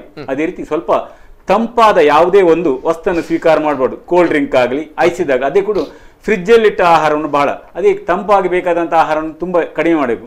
ಸಿಹಿಯಾಳ ಕುಡಿಯುವುದನ್ನು 1 ಕಾಲು ಉಪ್ಪನ್ನಾದ್ರೂ ಹಾಕಬೇಕಾಗುತ್ತೆ. ಇದನ್ನು ಮಾಡಿಕೊಳ್ಳಿ. ಆದಷ್ಟು ಬೇಗ 1-4-5 ದಿವಸ ನಿಮಗೆ ಪ್ರಯೋಜನ 100% ಸಿಗಕ್ಕೆ ಆಗುತ್ತೆ. ಓಕೆ ತಲೆ ಸಿಡಿತ, ವಾಂತಿ ಬರುವಂತ ಅದರಲ್ಲಿ ಕಡೆ ತಲೆನೋವು, ತಲೆಭಾರ, ಮೈಗ್ರೀನ್ ಎಲ್ಲವಕ್ಕೆ ಅದೇ ಮದ್ದು ರಾಮಬಾಣವಾಗಿ ಕೆಲಸ ಮಾಡುತ್ತೆ. ಸಂಶಯ ಬೇಡ, ಮಾಡ್ಕೊಳ್ಳಿ. ಮುಂದಕ್ಕೆ ಫೋನ್ ಅಲ್ಲಿ ಕರೆ ಮಾಡಿ ಕೇಳಬಹುದು. Yes sir thank you sir. S Gopalakrishna Delampady ಅವರು ಟೆನ್ಷನ್ಗೆ ರಾಮಬಾಣ ಇದು ಬೇಕೇ ಬೇಕು ಇತ್ತೀಚಿನ ದಿನಗಳಲ್ಲಿ ಅನ್ನೋದು ಅಲ್ವಾ? ಎಸ್ ಸರ್, ಏನ್ ಹೇಳ್ತಾರೆ? ಎಲ್ಲರೂ ಸಹ ಹೇಳ್ತಾರೆ, ಒತ್ತಡ ಆಗ್ತದೆ, ಟೆನ್ಷನ್ ಆಗ್ತದೆ, ಗಡಿಬಿಡಿ ಆಗ್ತದೆ, ಎಂತ ಏಕಕಾಲಕ್ಕೆ 10-15 ಕೆಲಸಗಳು ಇತ್ತೀಚಿನ ಆಧುನಿಕ ಜೀವನ ಶೈಲಿಯಲ್ಲಿ ಕಚೇರಿಯಲ್ಲಿ ಕೆಲಸ ನಿರ್ವಹಣೆ ಮಾಡುವವರಿಗೆ ಅವರು ಫಸ್ಟ್ ಮೆಡಿಟೇಷನ್ ಹೋದಷ್ಟು ಒಳ್ಳೆಯದು. ಇದು ಟೆನ್ಷನ್ಗೆ ಸಂಬಂಧಪಟ್ಟಂತ ಇದೊಂದು ಯೋಗಾಸನಗಳಲ್ಲಿ ಪರ್ವತಾಸನ ಹೇಳ್ತೇವೆ, ಇದು ಸಹ ಬಹಳ ಒಳ್ಳೆಯದು. ಆಮೇಲೆ ಸರ್ವಾಂಗಾಸನ, ಶಿರಸ್ಸಿಗೆ ರಕ್ತ ಸಂಚಲನೆ, ನರಮಂಡಲ ಸಚೇತನ, ಬ್ರೈನ್ ನ್ಯೂರಾನ್ ಆಕ್ಟಿವೇಟ್ ಆಗಿ ಅಲ್ಲಿ ಚುರುಕುತನಗೊಂಡು ಸ್ವಲ್ಪ ಒತ್ತಡ, ಇದು ಸಹ ವಿಶ್ರಾಂತಿದಾಯಕವಾದ ಭಂಗಿ. ಈ ಮಕರಾಸನ, ಅಧೋಮುಖ ಶ್ವಾನಾಸನ. ಯೋಗಾಸನಗಳಲ್ಲಿ ಅಧೋಮುಖ ಶ್ವಾನಾಸ ಇದೆ, ಇದು ಮಕರಾಸನ. ದಣಿದ ದೇಹಕ್ಕೆ ವಿಶ್ರಾಂತಿ, ಮನಸ್ಸಿಗೆ ವಿಶ್ರಾಂತಿ, ಸೊಂಟ ನೋವು, ಬೆನ್ನು ನೋವು ಕಮ್ಮಿ. ಅದೇ ಒತ್ತಡ ನಿವಾರಣೆ. ಯಾರಿಗೆ ಟೆನ್ಷನ್ ಆಗ್ತದೆ ಸುಮ್ಮನೆ ಈ ರೀತಿ ಕೌಚಿ ಮಲಗಬೇಕು, ಬೆಳಿಗ್ಗೆ ಅಥವಾ ಸಂಜೆ ಖಾಲಿ ಹೊಟ್ಟು 1-2-3 ಸಲ ಮಾಡಿದ್ರೆ ರಿಲ್ಯಾಕ್ಸ್ ಆಗ್ತದೆ, ಮನಸ್ಸು ಡೈವರ್ಟ್ ಆಗ್ತದೆ. ಇಲ್ಲಿ ಸುಮ್ಮನೆ ಮಲಗುವುದಲ್ಲ, ಜೊತೆಯಲ್ಲಿ ಗಮನ ಉಸಿರಿನ ಕಡೆ ಇರಬೇಕು. ಯಾಕಂದ್ರೆ ಇದು ಯೋಗಾಸನಗಳಲ್ಲಿ ಅಧೋಮುಖ ಶ್ವಾನಾಸ ಅಂತ ಇದೆ. ಹಾಗೆ ಹಲವಾರು ಚಿಕಿತ್ಸಾ ವಿಧಾನಗಳಿವೆ. ಈಗ ಅವರ ಪ್ರಶ್ನೆಗಳಲ್ಲಿ ಆಸನ ಕೆಲವು ಮಾಡಲೇಬೇಕು. ಮುಂಜಾನೆದು ಒಂದು 10-15 ಆಸನ ಎಲ್ಲ ಬೇಡ. ಮತ್ತೆ ಪ್ರಾಣಾಯಾಮ ಮಾಡಬೇಕು. ಪ್ರಾಣಾಯಾಮದಲ್ಲಿ ಸಹ ಹೇಳ್ತೇವೆ, ಶ್ವಾಸ ಪ್ರಶ್ವಾಸಯೋ ಗತಿರ್ವಿಚ್ಛೇದ ಪ್ರಾಣಾಯಾಮ. ಉಸಿರಿನ ಪೂರಕ ರೇಚೆಗಳ ವೇಗವನ್ನು ಕಡಿಮೆ ಮಾಡೋದೇ ಪ್ರಾಣಾಯಾಮ. ಮತ್ತೆ ಮನಸ್ಸಿನ ಚಂಚಲತೆಯನ್ನು ನಿವಾರಿಸುವ ಕ್ರಮಬದ್ಧ ಉಪಾಯವೇ ಪ್ರಾಣಾಯಾಮ. ಅದೆಲ್ಲ ಬಹಳ ಹೆಲ್ಪ್ ಆಗ್ತದೆ.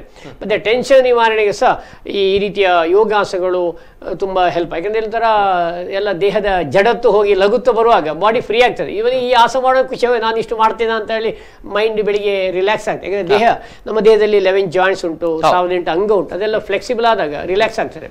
ಮತ್ತು ಮೆಡಿಟೇಷನ್ಗೆ ಹೋಗಲೇಬೇಕು. ಯಾಕಂದರೆ ಜ್ಞಾನ ಸರಸ್ವತಿ ಮುದ್ರೆ ಧಾರಣೆ ಮಾಡಿ ಇಲ್ಲಿ ಉಸಿರಿನ ಕಡೆ ಗಮನ ಹರಿಸಬೇಕು. ಆರಂಭದಲ್ಲಿ ಚಿಕ್ಕ ಧ್ಯಾನ ಮಾಡಿ. ಯಾಕಂದರೆ ಸಂಸಾರಿಗಳಿಗೆ ಧ್ಯಾನ ಮಾಡಲಿಕ್ಕೆ ಕಷ್ಟ ಆಗ್ತದೆ ಆರಂಭದಲ್ಲಿ.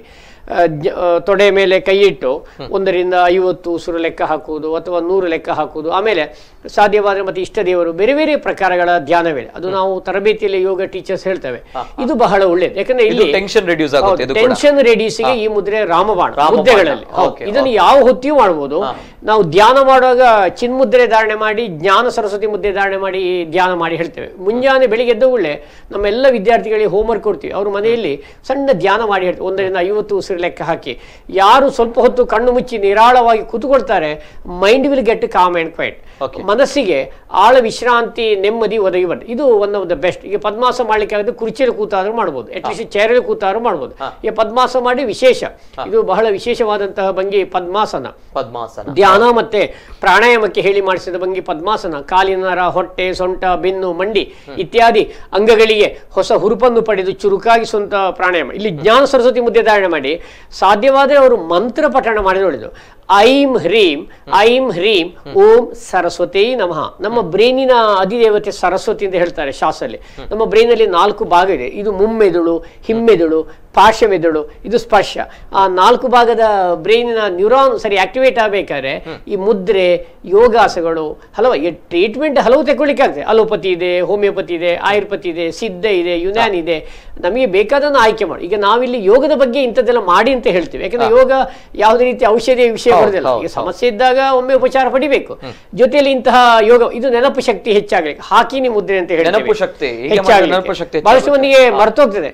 ಈಗ ನಾವು ನಮ್ಮ ತರಗತಿಯಲ್ಲಿ ಆರಂಭದಲ್ಲೇ ಕೊಡ್ತೇವೆ, ಯಾಕಂದ್ರೆ ನೆಕ್ಸ್ಟ್ ಡೇ ಕ್ಲಾಸಿಗೆ ಬರ್ಬೇಕಲ್ಲ, ಕ್ಲಾಸಿಗೆ ಬರ್ಲಿಕ್ಕೆ ಮರ್ತೋಯ್ತು ಹೇಳಬಾರ್ದು ಅಂತ ಹೇಳಿ ಅದರಲ್ಲಿ ವಿಶೇಷವಾಗಿ ಮಕ್ಕಳ ಕ್ಲಾಸಲ್ಲಿ ಕೊಡ್ತೀವಿ.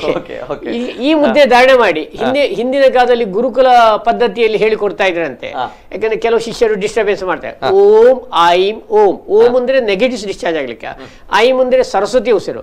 ಇದರಲ್ಲಿ ಪಂಚತತ್ವಗಳು, ಬಲಕೈಯ 5 ಬೆರಳು, ಎಡಕೈಯ 5 ಬೆರಳು ಸ್ಪರ್ಶ ಆದಾಗ ಎಲ್ಲ ಅದರಲ್ಲಿರುವ ಎನರ್ಜಿ ಎಲ್ಲ ಇಲೆಕ್ಟ್ರೋ ಮ್ಯಾಗ್ನೆಟ್ ಶಕ್ತಿ ಪುನಃ ಈ ಟೆಂಪರ್ ಲೋಬ್ ಆಗಲಿ, ಪ್ಯಾರಿಟಲ್ ಲೋಬ್, ಆಕ್ಸಿಪಿಟಲ್ ಲೋಬ್ ಎಲ್ಲ ಬ್ರೈನ್ಗೆ ಅದು ಪುನಃ ರೀಸಂಚಾರ ಆಗಲಿ ಆಕ್ಟಿವೇಟ್ ಆಗಲಿಕ್ಕೆ ಹೆಲ್ಪ್ ಆಗುತ್ತೆ. ಮತ್ತೆ ಇದು ಒತ್ತಡ ನಿವಾರಣೆಗೂ ಸಹ ಇದು ಬಹಳ ಹೆಲ್ಪ್ ಆಗುತ್ತೆ. ಈ ರೀತಿಯ ಮತ್ತೆ ಶವಾಸ ಮಾಡಬೇಕು, ದಿವಸಕ್ಕೆ 2 ಬಾರಿ 3 ಬಾರಿ ಶವಾಸ ಮಾಡಲೇಬೇಕು. ಹಾಗೆ ಬಹಳಷ್ಟು ಚಿಕಿತ್ಸಾ ವಿಧಾನಗಳಲ್ಲಿ ಈ ಯೋಗ ಸಹಕಾರಿಯಾಗುತ್ತದೆ. ಓಕೆ, ಇದು ಟೆನ್ಷನ್ ಅನ್ನುವಂಥದ್ದು ಯಾವ ರೀತಿ ರಿಡ್ಯೂಸ್ ಮಾಡಬೇಕು ಅನ್ನುವಂಥದ್ದು ಪ್ರತಿ ಬಾರಿ ನಾವು ಅನೇಕ ಕಂಪನಿಗಳಿಗೆ ಕೆಲಸ ಮಾಡ್ತಾ ಇದ್ದಾರೆ. ಟೆನ್ಷನ್ ಇರುತ್ತೆ, ಒತ್ತಡ ಇರುತ್ತೆ, ಒತ್ತಡ ಯಾವ ರೀತಿ ಕಂಟ್ರೋಲ್ ಮಾಡಬೇಕು, ಒತ್ತಡ ಕಂಟ್ರೋಲ್ ಮಾಡಿದವ ದೊಡ್ಡ ಮಟ್ಟದಲ್ಲಿ ಯಶಸ್ವಿ ವ್ಯಕ್ತಿ ಆಗ್ತಾನೆ ಅನ್ನುವಂಥದ್ದು. ಅದೇ ರೀತಿ ಇನ್ನೊಬ್ರು ಕಾಲ್ ಇದ್ದಾರೆ. ಹಲೋ ಸರ್, ನಮಸ್ತೆ. ಹಲೋ, ನಮಸ್ತೆ. ನಮಸ್ತೆ ಮೇಡಮ್, ತಮ್ಮ ಹೆಸರು ಎಲ್ಲಿಂದ ಕರೆ ಮಾಡ್ತಾರೆ? ನಮಸ್ತೆ ಸರ್, ನಾನು ಯೋಗ ಗುರುಗಳಾದ ಜಗದೀಶ್ ಶೆಟ್ಟಿ ಅವ್ರ ಹತ್ರ ಮಾತಾಡ್ಬೇಕಿತ್ತು. ಅವ್ರ ಹತ್ರ ಒಂದು ಕ್ವಶನ್ ಕೇಳ್ಬೇಕಿತ್ತು ನಾನು. ಎಸ್ ಮೇಡಮ್, ಮಾತಾಡಿ ಸರ್. ಅದು ಇತ್ತೀಚಿನ ದಿನಗಳಲ್ಲಿ BP ಶುಗರ್ ನಂತ ಕಾಯಿಲೆಗಳು ತುಂಬಾ ಜಾಸ್ತಿ ಆಗ್ತಾ ಇದೆ. ಅದನ್ನ ನಾವು ಯೋಗದಿಂದ ಯಾವ ರೀತಿಯಲ್ಲಿ ತಡೆಗಟ್ಟಬಹುದು ಅಂತ ನನ್ಗೆ ಅವ್ರ ಹತ್ರ ಕೇಳ್ಬೇಕಿತ್ತು. ಅದಕ್ಕೋಸ್ಕರ ನಾನು ಫೋನ್ ಮಾಡಿದೆ. ತಮ್ಮ ಹೆಸರು? ಸುಚಿತ್ರಾ ಅಂತ, ಕೊಟ್ಟಾರದಿಂದ ಮಾತಾಡ್ತಾ ಇದ್ದೇನೆ. Okay, thank you madam, Suchitra madam. S, ಇದು ಸುಚಿತ್ರಾ ಅವರ ಪ್ರಶ್ನೆ. ಹೈ BP ಇರುತ್ತೆ ಇತ್ತೀಚಿನ ದಿನಗಳಲ್ಲಿ. ಹೌದು, ಎಲ್ಲವೂ ಕೂಡ ಟೆನ್ಷನ್, ಮತ್ತೊಮ್ಮೆ ಒನ್ಸ್ ಅಗೇನ್ BP ಬರುತ್ತೆ. ಹೇಗೆ ಕಂಟ್ರೋಲ್ ಮಾಡಬೇಕು, ಹೇಗೆ ಇದಕ್ಕೆ ಯೋಗದಿಂದ ಪರಿಹಾರ ಇದೆ ಅನ್ನುವಂಥದ್ದು. ಎಸ್ ಸರ್, ಜಗದೀಶ್ ಶೆಟ್ಟಿ ಅಕ್ಕ, ಮುಖ್ಯವಾಗಿ ಮೊದಲು ನೀವು ಭಸ್ತ್ರಿಕಾ ಪ್ರಾಣಾಯಾಮ ಮುಂದುವರಿಸಬೇಕು. ಅದೇ ರೀತಿ ಅನುಲೋಮ ವಿಲೋಮ ಪ್ರಾಣಾಯಾಮ ಮುಂದುವರಿಸಬೇಕು.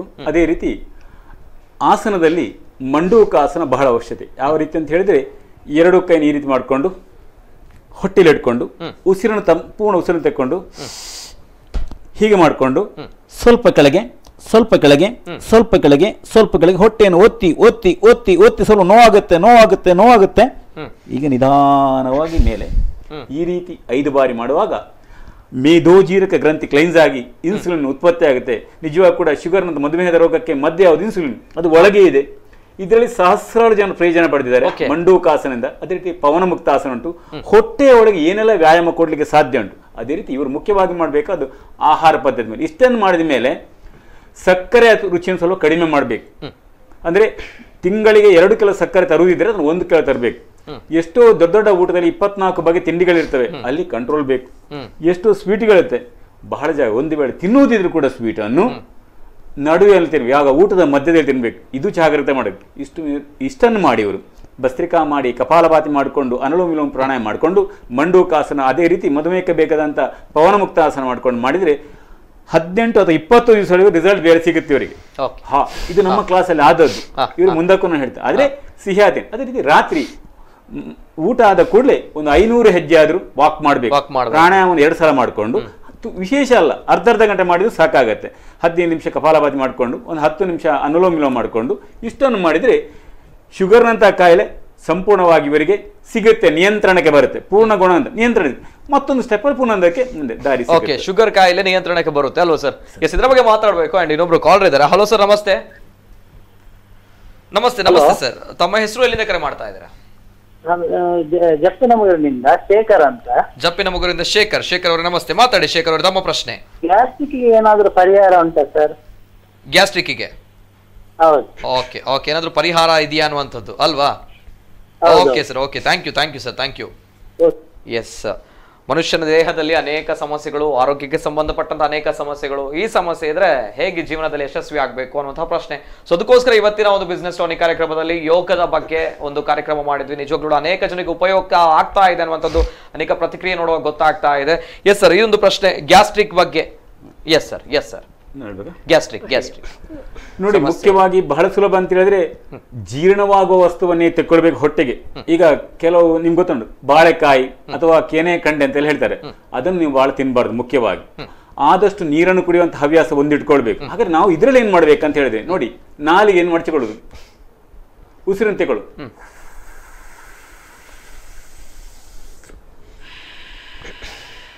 ನಾಲಿಗೆಯನ್ನು ಮಡಚಿಕೊಂಡು ಸಂಪೂರ್ಣವಾದ ಉಸಿರನ್ನು ತೆಕ್ಕೊಂಡು ಸಂಪೂರ್ಣವಾದ ಮೂಗಿನ ಉಸಿರನ್ನು ಕಾಡು 6 ಸರಿ ಮಾಡಿದಾಗ ಕೂಡಲೇ ನಿಮ್ಗೆ ಏನಾಗುತ್ತೆ ಅಲ್ಲಿ ಗೊತ್ತಾಗುತ್ತೆ. ಮಾಡ್ಕೊಳ್ಳಿ, ಆಗ ತಂಪಾದವಾದ ನಿಜವಾಗ ಕೂಡ ಬಾಯಾರಿಕೆಯಲ್ಲಿ ಎಲ್ಲಿ ನೀರು ಇದನ್ನು ನೋಡಿ. ಇದು ನಿಜವಾಗಿ ಮುಖ್ಯವಾಗಿ ಗ್ಯಾಸ್ಟ್ರಿಕ್ನ ಸಮಸ್ಯೆಗೆ ಇದನ್ನು ದಿನಕ್ಕೆ 3 ಸರಿ ಮಾಡಿದಾಗ ಆಟೋಮೆಟಿಕ್ ಆಗಿ ಅನುಭವ ಸಿಗುತ್ತದೆ. ಆದರೆ ಆಹಾರ ಪದ್ಧತಿ ನಿಯಂತ್ರಣ, ಖಾರದ ಪದಾರ್ಥ ಕಡಿಮೆ ಮಾಡಬೇಕು. ಹುರಿದ ಕಾಯಿಸಿದ ಈಗ ಗೋಳಿ ಬಜೆ, ಅಂಬಡೆ, ಪೋಡಿ ಅಂತ ಹೇಳ್ತಾರೆ, ಇದನ್ನೆಲ್ಲ ಇವರು ಬಿಟ್ಟು ಬಿಡ್ಬೇಕಾಗತ್ತೆ. ಏನು ಜೀರ್ಣ ಮಾಡ್ಲಿಕ್ಕೆ ಕಷ್ಟ ಆಗತ್ತ. ಸೊಪ್ಪು ತರಕಾರಿ ಇದನ್ನು ಸ್ವಲ್ಪ ಜಾಸ್ತಿ ಸೇವಿಸಿದಾಗ, ಅದೇ ಹೇಳ್ತೇವಲ್ಲ ನಾವು, ಬೇರೆ ಸಾತ್ವಿಕ ಆಹಾರವನ್ನು ತೆಕ್ಕೊಂಡಾಗ ಗ್ಯಾಸ್ಟ್ರಿಕ್ ಗ್ಯಾರಂಟಿ ಆಗಿ ಅರ್ಧ ಗಂಟೆ ಪ್ರಾಣಾಯಾಮ, ಒಂದು 15 ನಿಮಿಷ ವ್ಯಾಯಾಮ, ನಾನು ಹೇಳಿದೆ ಈ ಟಿಪ್ಸ್ ಅನ್ನು ಮಾಡಿಕೊಂಡ್ರೆ ಗ್ಯಾಸ್ಟ್ರಿಕ್ ನಿಜವಾಗಿ ಹೋಗುತ್ತೆ. ಮುಂದಕ್ಕೆ ನೀವು ಫೋನ್ ಮಾಡಿ ನಾವು ಸರಿ ಮಾಡಿಕೊಡ್ತೇವೆ, ಭರವಸೆ ಕೊಟ್ಟಿದ್ದಾರೆ. ಗ್ಯಾಸ್ಟ್ರಿಕ್ ಅತಿ ಹುಳಿ, ಅತಿ ಖಾರ, ಅತಿ ಮಸಾಲೆ ಎಲ್ಲ ಬೇಡ. ಹಿತಬುಕ್, ಮಿತಬುಕ್, ಋತಬುಕ್ ಆಹಾರದಲ್ಲೂ ಕೂಡ ಕಟ್ಟುನಿಟ್ಟಿನ ಕ್ರಮಗಳನ್ನು ನಾವು ಕೈಗೊಳ್ಳಬೇಕಲ್ಲ ಸರ್. ಖಾಲಿ ಯೋಗ ಮಾಡಿದ್ರೆ ಸಾಕಾಗಲ್ಲ, ಆಹಾರದಲ್ಲೂ ಕೂಡ ನಾವು ಆಹಾರ ಸೇವನೆ ಹಸಿವೆ ಆದಾಗ ತಿನ್ಬೇಕು. ಹಸಿವೆ ಆದಾಗ ತಿನ್ನದ್ರೆ ಇದೆಲ್ಲ ಸಮಸ್ಯೆ ಬರ್ತದೆ. When you feel hungry we have to eat. ಈ ಹಸಿವೆ ಆದಾಗ ತುಂಬಾ ಮಂದಿ ತಿಂತಾ ಇಲ್ಲ, ಸುಮ್ಮನೆ ಒಮ್ಮೆ ತಿನ್ಲಿಕ್ಕೆ ಸ್ಟಾರ್ಟ್ ಮಾಡಿ ತಿಂದ್ಕೊಂಡೇ ಇರ್ತಾರೆ. ಹಾಗೆ ಹಸಿವೆ ಆದಾಗ ಬಾಯಿ ಮುಚ್ಚಿ ಜಗು ತಿನ್ಬೇಕು. ಯಾಕಂದ್ರೆ ನಮ್ಮಲ್ಲಿರುವ ಲಾಲಾರಸ, ಜೊಲ್ಲು ರಸ ಆಹಾರಕ್ಕೆ ಮಿಕ್ಸ್ ಆದ್ರೆ ಮಾತ್ರ, ಈ ಬಾಯಿಯಲ್ಲಿ ಜೀರ್ಣ ಆದ್ರೆ ಮಾತ್ರ ಹೊಟ್ಟೆಯಲ್ಲಿ ಜೀರ್ಣ ಆಗ್ತದೆ. ಅಸಿಡಿಟಿ ಬರ್ಲಿಕ್ಕೆ ಹಲವಾರು ಕಾಯಿಲೆಗಳು ಬರ್ಲಿಕ್ಕೆ ಕಾರಣ ಈಗ ನಮ್ಮ ಅನುಭವದಲ್ಲಿ ಬಾಯಿಯಲ್ಲಿ ಜೀರ್ಣ ಆಗ್ಬೇಕು. ನಾವೆಲ್ಲ ಅವಸರದ ಯುಗದಲ್ಲಿ ಗಬಗಬನಿ ತಿಂತೀವಿ. ಒಮ್ಮೆ ಒಂದು ಅಟ್ಲೀಸ್ಟ್ ಕೊನೆ ಒಂದು 8 ಬಾರಿ ಆದ್ರೂ ಜಗಿಬೇಕು. 32 ಬಾರಿ ಕಷ್ಟ ಆದ್ರೂ ಒಂದು 8 ಬಾರಿ ಆದ್ರೂ ಜಗದು ಆ ಲಾಲಾರಸ ಒಟ್ಟಿಗೆ, ಯಾಕಂದ್ರೆ ನಾನು ಬಾಯಿ ಓಪನ್ ಆದ ಕೂಡಲೇ ಗಾಳಿ ಹೋಗಿ ಅಲ್ಲಿ ಬ್ರೇಕ್ ಆಗ್ತದೆ, ಅಲ್ಲಿ ಆ ಲಾಲಾರಸ, ಆ ಕೆಮಿಕಲ್ ಮಿಕ್ಸ್ ಆಗುದಿಲ್ಲ. ಹಾಗೆ ಲಾಲಾರಸ ಒಟ್ಟಿಗೆ ಆಹಾರ ಬೆರಕೆ ಆಗಿ ಹೊಟ್ಟೆಗೆ ಹೋದ ಕೂಡಲೇ ಡೈಜೆಸ್ಟ್ ಆಗ್ತದೆ. ಬಾಯಿಯಲ್ಲಿ ಜೀರ್ಣ ಆದರೆ ಹೊಟ್ಟೆಯಲ್ಲಿ ಜೀರ್ಣ ಆಗ್ತದೆ, ಹೊಟ್ಟೆಯಲ್ಲಿ ಜೀರ್ಣ ಆದರೆ ಇಂಟೆಸ್ಟೈನ್ ಜೀರ್ಣ ಆಗಿ ಎಸಿಮಿಲೇಷನ್ ಆಗ್ತದೆ. ಅದಕ್ಕೆ ಆಹಾರ ಸೇವನೆ ಕ್ರಮ ಬಹಳ ಮುಖ್ಯ ಅಂತ ಅಸಿಡಿಟಿಗೆ, ಗ್ಯಾಸ್ಟ್ರಿಕ್ಗೆ ಹೆಲ್ಪ್ ಆಗಿದೆ. ಅದೇ ರೀತಿ ಯೋಗ ಮಾಡಿದ್ರೆ ಸಾಲದು, ಆಹಾರದಲ್ಲೂ ಕೂಡ ಕಟ್ಟುನಿಟ್ಟಿನ ಕ್ರಮಗಳನ್ನು ಕೈಗೊಳ್ಳಬೇಕು. ಆಹಾರ ತಿನ್ಬೇಕು, ಸೇವನೆ ಮಾಡಬೇಕು, 32 ಬಾರಿ ಜಗಿಬೇಕು. ಆದ್ರೆ ಆಗಿಲ್ಲ ಅಂತ ಹೇಳಿದ್ರೆ ಟೈಮ್ ವೇಸ್ಟ್ ಆಗುತ್ತೆ. ನಾವು ಬಿಸಿ ಇದ್ದೇವೆ, ಕೆಲಸ ಇದೆ ಅಂತ ಹೇಳಿದ್ರೆ ಕನಿಷ್ಠ 8 ಬಾರಿ ಆದ್ರೂ ಜಗಿಬೇಕು. ಅವಾಗ ಜೀರ್ಣಕ್ರಿಯೆ ಚೆನ್ನಾಗಿ ಆಗುತ್ತೆ. ಯಾವ ರೀತಿ ಟೆನ್ಷನ್ ಬರಲ್ಲ, ಟೆನ್ಷನ್ ಇಲ್ಲ, ಯಾವುದೇ ರೀತಿಯ ದೇಹಕ್ಕೆ ಸಂಬಂಧಪಟ್ಟಂತಹ ಕಾಯಿಲೆಗಳಿಲ್ಲ, ಏರುಪೇರು ಇಲ್ಲ ಅಂತ ಹೇಳುವಾಗ ನಾವು ಮಾಡುವಂತಹ ಬಿಸ್ನೆಸ್, ನಾವು ಮಾಡುವಂತಹ ಕೆಲಸ ಕಾರ್ಯದಲ್ಲಿ ಒಳ್ಳೆಯ ಕಾನ್ಸಂಟ್ರೇಷನ್, ಏಕಾಗ್ರತೆ ಸಿಗುತ್ತೆ. ಅಂಡ್ ಇನ್ನೊಬ್ರು ಕಾಲರ್ ಇದ್ದಾರೆ. ಹಲೋ ಸರ್, ನಮಸ್ತೆ. ನಮಸ್ತೆ ಸರ್, ನಮಸ್ತೆ. ತಮ್ಮ ಹೆಸರು, ಎಲ್ಲಿಂದ ಕರೆ ಮಾಡ್ತಾ ಇದ್ದೀರಾ? ಹಲೋ, ನಮಸ್ತೆ ಸರ್, ತಮ್ಮ ಹೆಸರು, ಎಲ್ಲಿಂದ ಕರೆ ಮಾಡ್ತಾ ಇದ್ದೀರಾ? ಹಲೋ, ಕೇಳ್ತಾ ಇದೆ ಸರ್. ನಮಸ್ತೆ, ತಮ್ಮ ಹೆಸರು? ನಾನು ರತ್ನಾಕರ್ ಅಂತ. ರತ್ನಾಕರ್ ಅವರು ಎಲ್ಲಿಂದ ಕರೆ ಮಾಡ್ತಾ ಇದ್ದಾರೆ? ರತ್ನಾಕರ್ ಅವರೇ, ಬಿಕರ್ನ ಕಟ್ಟೆಯಿಂದ ರತ್ನಾಕರ್ ಅವರು. ನಮಸ್ತೆ ಸರ್, ಮಾತಾಡಿ ಸರ್, ತಮ್ಮ ಪ್ರಶ್ನೆ. ಹಲೋ, ನಾನು ಕೇಳುದೇನೆಂದ್ರೆ, ನಾನು ಮುಂಚೆ ಒಂದು 10-20 ವರ್ಷ ಯೋಗ ಎಲ್ಲ ಮಾಡ್ತಿದ್ದೆ. ನನ್ಗೊಂದು ಸ್ಕೂಟರ್ ಅಲ್ಲಿ ಆಕ್ಸಿಡೆಂಟ್ ಆಗಿ ನಂತರ ನನ್ನ ಕಾಲಿಗೆ ಸ್ಕ್ರೂ ಹಾಕಿದೆ. ಹಾಗೆ ಇವಾಗ ಮತ್ತೆ ನಾನು ಯೋಗ ಇದೆಲ್ಲ ಮಾಡ್ತಿದ್ದೆ, ವಾಕಿಂಗ್ ಎಲ್ಲ ಮಾಡಿದೆ. ವಾಕಿಂಗ್ ಯೋಗ ಮಾಡ್ಲಿಕ್ಕೆ ಆಗ್ಲಿಲ್ಲ. ಹಾಗೆ ಸ್ವಲ್ಪ ಯೋಗ ಮತ್ತೆ ಪ್ರಾಣಾಯಾಮ ಇದೆಲ್ಲ ಮಾಡ್ತಿದ್ದೆ. ಇವಾಗ ಸ್ವಲ್ಪ ಹೊಟ್ಟೆ ಎಲ್ಲ ಜಾಸ್ತಿ ಬರ್ತದೆ, ಅದಕ್ಕೆ ಏನು ಮಾಡಬಹುದು? ಯೋಗ ಮಾಡಬಹುದಾ? ನಾನು ಪ್ರಾಣಾಯಾಮ ಇದೆಲ್ಲ ಮಾಡ್ತೇನೆ. ನಾನು ಪ್ರಣಾಬು ಯೋಗದ ಇದಿತ್ತಲ್ಲ, ಅಲ್ಲಿ ನಾವು ಕಲ್ತು ಸ್ವಲ್ಪ ಎಲ್ಲ ಮಾಡಿದ್ದೆ. ಇದೆಲ್ಲ ಕ್ಲಾಸಿಗೆಲ್ಲ ಹೋಗಿ ಮಾಡಿದೆ. ಮತ್ತೆ ಆಕ್ಸಿಡೆಂಟ್ ಆಗಿ ಬಿಟ್ಟೆ. ಈಗ ವಾಕಿಂಗ್ ಸಹ ಮಾಡ್ಲಿಕ್ಕೆ ಆಗಿಲ್ಲ. ಇವಾಗ ವಾಕಿಂಗ್ ಮಾಡ್ತಾ ಇದ್ದೇನೆ. ವಾಕಿಂಗ್ ಎಲ್ಲ ಮಾಡ್ತೇನೆ. ಸ್ಕ್ರೂ ಹಾಕ್ತೇನೆ ರೈಟ್ ಸೈಡ್ ಲೆಗ್ಗಿಗೆ, ಬಾಲ್. ಅದಕ್ಕೆ ಯೋಗ ಮಾಡಬಹುದಾ ಅಂತ ಕೇಳ್ತಾ ಇದ್ದೀರಾ ಅಲ್ವಾ? ನಾವು ಯೋಗದ ವಿಚಾರ ಏನ್ ಹೇಳ್ತೇವೆ ಅಂತ ಹೇಳಿದ್ರೆ, ಈ ರೀತಿಯ ಸಮಸ್ಯೆ ಶಸ್ತ್ರಚಿಕಿತ್ಸರಾದ್ರೆ 6 ತಿಂಗಳು ಮಾಡಲೇಬಾರ್ದು ಅಂತ ಹೇಳ್ತೇವೆ ನಾವು. ಆದ್ರೆ ಇವರನ್ನು ನಾವು ನೋಡದೆ ಹೇಳಲಿಕ್ಕೆ ಆಗುದಿಲ್ಲ. ಇಲ್ಲಿ ಕೂತ್ಕೊಂಡು ನಾವು ಹೇಳುವಾಗ ಇಲ್ಲ, ಯಾವ ರೀತಿ ಇದೆ ಅಂತ ನೋಡ್ಬೇಕು. ಯಾಕಂದ್ರೆ ಅವ್ರು ವಾಕಿಂಗ್ ಮಾಡ್ಲಿಕ್ಕೆ ಕಷ್ಟ ಆಗುತ್ತದೆ. ಮುಖ್ಯವಾಗಿ ಆಹಾರ ಪದಾರ್ಥ ನಿಯಂತ್ರಣ ಮಾಡಿಕೊಂಡು ಪ್ರಾಣಾಯಾಮ ಮಾಡ್ಲಿ, ಇದರಿಂದ ಪ್ರಯೋಜನ ಸಿಗುತ್ತೆ. ಮುಂದಕ್ಕೆ ನಾವು ನಮ್ಮ ಶಿಬಿರಕ್ಕೆ ಎಲ್ಲಿಯಾದ್ರೂ ಬರಲಿ, ಅವ್ರಿಗೆ ಗೋಪಾಲೇಶ್ವರ ನಂದಾಗುದು, ನಾವು ಅಲ್ಲಿ ಅವರನ್ನು ನೋಡ್ಕೊಂಡು ಹೇಳಿ. ಯಾಕಂದ್ರೆ ಯಾವುದೇ ಒಂದು ಆಸನ ಮಾಡುವಾಗ ನಿಜವಾಗೂ ಅದಕ್ಕೆ ಒತ್ತಡ ಬೀಳುತ್ತೆ. ಇವತ್ತು ತ್ರಿಕೋನಾಸನ ಮಾಡಿದ್ರೆ ಕೂಡ ಬಲಕಾಲನ್ನು ಬಲಬದಿಗೆ ತಿರುಗಿಸಿ ಬಲಕೈ ನಿಧಾನವಾಗಿ ತಂದು ಬಲಕಾಲನ ಹೆಬ್ಬೆಣ್ಣೆ ಹಿಡ್ಕೊಳ್ಳುವಾಗ ಅಲ್ಲಿ ಒತ್ತಡ ಬೀಳುತ್ತೆ. ನಿಜವಾಗಿ ತುಂಬಾ ಹೊಟ್ಟೆಯ ಬೊಜ್ಜಿಗರಕ್ಕೆ ಎಲ್ಲದಕ್ಕೂ, ಮಧುಮೇಹಕ್ಕೆ ಎಲ್ಲಕ್ಕೂ ಅದು ಮದ್ದು. ಆದ್ರೆ ನೀವು ಆಸನ ಮಾಡುವಾಗ ತಾಡಾಸನ ಮಾಡಿಕೊಡೋಕೆ ಅಷ್ಟೇ. ಇದರ ಮೇಲೆ ಮಾಡುವಾಗ ಅಲ್ಲಿ ಬೀಳುತ್ತೆ ಒತ್ತಡ, ಬೀಳುದಿಲ್ಲ ಅಂತ ಹೇಳುದಿಲ್ಲ. ಅದು ನಾವು ಡೈರೆಕ್ಟ್ ಆಗಿ ನೇರವಾಗಿ ನಾವು ಹೇಳಿದ್ವಿ. ಆದ್ರೆ ಆಹಾರ ನಿಯಂತ್ರಣ ಮಾಡ್ಕೊಳ್ಳಿ. ಅವ್ರಿಗೆ ಗೊತ್ತುಂಟು ಈಗ ಅದನ್ನ ಯೋಗ ಮತ್ತು ಪ್ರಾಣಾಯಾಮ ಮಾಡೋಕೆ ಬರ್ತವರಿಗೆ ಬುದ್ಧಿಗೆ ಏನಂತ ಹೇಳಿದ್ರೆ ನಮ್ಗೆ ಸಾಕಂತ ಸಾತ್ವಿಕ ಆಹಾರ ತೆಗೆದುಕೊಳ್ಳುವ, ಹೆಚ್ಚು ಆಹಾರ ತೆಗೆದುಕೊಳ್ಳೋದು ಬೇಡ, ನಂಗೆ ಇಲ್ಲಿ ಸಮಸ್ಯೆ ಆಗಿದೆ. ಅವರು ನಮ್ಮ ಹತ್ರ ಬಂದ್ರೆ ನಾವು ಅವರು ನೋಡ್ಕೊಂಡು ಆ ಒಂದು ಆಸನ ಕಲಿಸುವಾಗ ನೋವಿಲ್ಲದ್ರೆ ಮುಂದುವರಿಸಿ ಕೇಳ್ತೇವೆ. ಅದರಿಂದ ಅವ್ರಿಗೆ ಹೇಳುವ ಪರಿಹಾರ ಈ ರೀತಿ ಅಂತ ಹೇಳ್ಬೋದು ನಾನು. ಓಕೆ ಓಕೆ, ತಾವು ಅವರನ್ನು ನೋಡ್ಬೇಕು, ನೋಡಿದ್ರೆ ಮಾತ್ರ ಗೊತ್ತಾಗುತ್ತೆ. ಓಕೆ, ಎಲ್ಲೋ ಒಂದ್ ಕಡೆ ಹೇಳಿದ್ರೆ ಸರಿಯಾಗಿರೋ ಪರಿಹಾರ ಹೇಳಲಿಕ್ಕೆ ಆಗಲ್ಲ ಅನ್ನೋದು. ಎಸ್, ಇದು ವೆರಿ ಇಂಟ್ರೆಸ್ಟಿಂಗ್. ಯಾಕಪ್ಪ ಅಂತ ಹೇಳಿದ್ರೆ ನಾವು ನೋಡ್ತಾ ಇರ್ತೇವೆ ದಿನಂಪ್ರತಿ ಯೂಟ್ಯೂಬ್ ಗಳಲ್ಲಿ, ಟಿವಿಗಳಲ್ಲಿ ಯಾವ ರೀತಿ ವಿಡಿಯೋಗಳಿರುತ್ತೆ, ಯೋಗಾಸನದ ವಿಡಿಯೋಗಳು. ಶಿಲ್ಪಾ ಶೆಟ್ಟಿ ಮಾಡೋರು, ದೀಪಿಕಾ ಪಡುಕೋಣೆ ಮಾಡ್ಬೋದು, ಅಥವಾ ರಾಮದೇವ್ ಅವರು ಮಾಡ್ಬೋದು, ಇನ್ನಿತರ ಫಿಲ್ಮ್ ಆಕ್ಟರ್ಸ್ ಮಾಡುವಂತಹ ಯೋಗಗಳು. ಇದನ್ನು ನೋಡ್ಕೊಂಡು ಅನೇಕ ಜನರು ಟಿವಿ ಮುಂದೆ ನಿಂತ್ಕೊಂಡು ಮಾಡ್ತಾರೆ ಯೋಗಗಳು. ಇದು ಎಫೆಕ್ಟಿವ್ ಆಗುತ್ತೋ, ಇಸ್ ಇಟ್ ಎಫೆಕ್ಟಿವ್ ಅನ್ನುವಂತಹ ಪ್ರಶ್ನೆಗಳು ಬರುತ್ತೆ. ಅವರು ಮಾಡ್ತಾರೆ ಯೋಗಾಸನ ಭಂಗಿಗಳು, ಯೋಗದ ಆಸನಗಳು ಎಲ್ಲವೂ ಮಾಡ್ತಾರೆ, ಅದನ್ನು ಎಲ್ಲರೂ ಕೂಡ ಮಾಡ್ಬೋದು ಅನ್ನುವಂಥ ಪ್ರಶ್ನೆ ಬರುತ್ತೆ. ಆದ್ರೆ ಇದರಲ್ಲೂ ಕೂಡ ತಪ್ಪಿದೆ ಅನ್ನುವಂಥದ್ದು.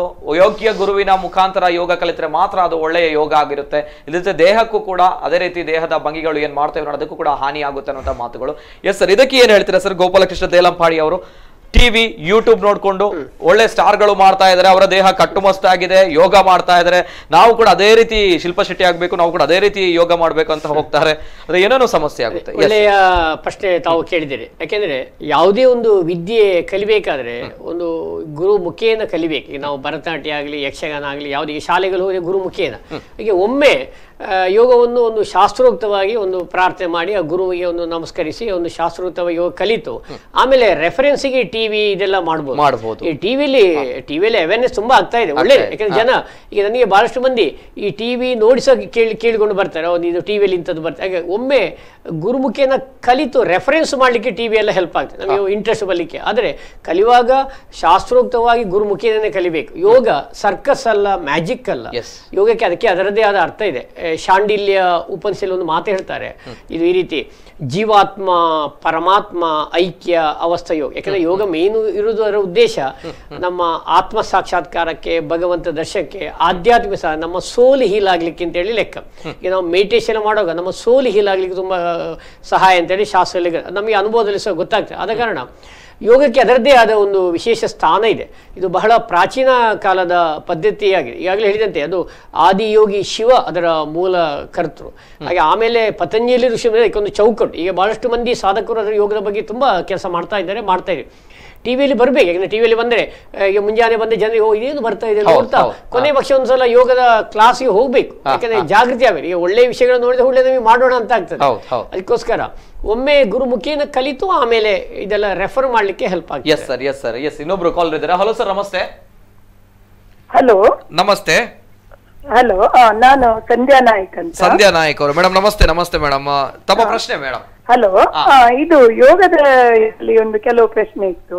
ಒಂದಂದ್ರೆ ಈ ಸಾಧಾರಣ ಒಂದು ಹೆಂಗಸರಲ್ಲಿ ಒಂದು 45-50 ವರ್ಷ ಬರುವಾಗ ಏನಾದ್ರೂ ಒಂದು ಈ ಯೂಟ್ರಸ್ ಅಥವಾ ಗರ್ಭಕೋಶದಲ್ಲಿ ಒಂದಲ್ಲ ಒಂದು ಸಮಸ್ಯೆಗಳು ಬರ್ತದೆ, ಫೈಬ್ರಾಯ್ಡ್ ಅಂತದೆಲ್ಲ.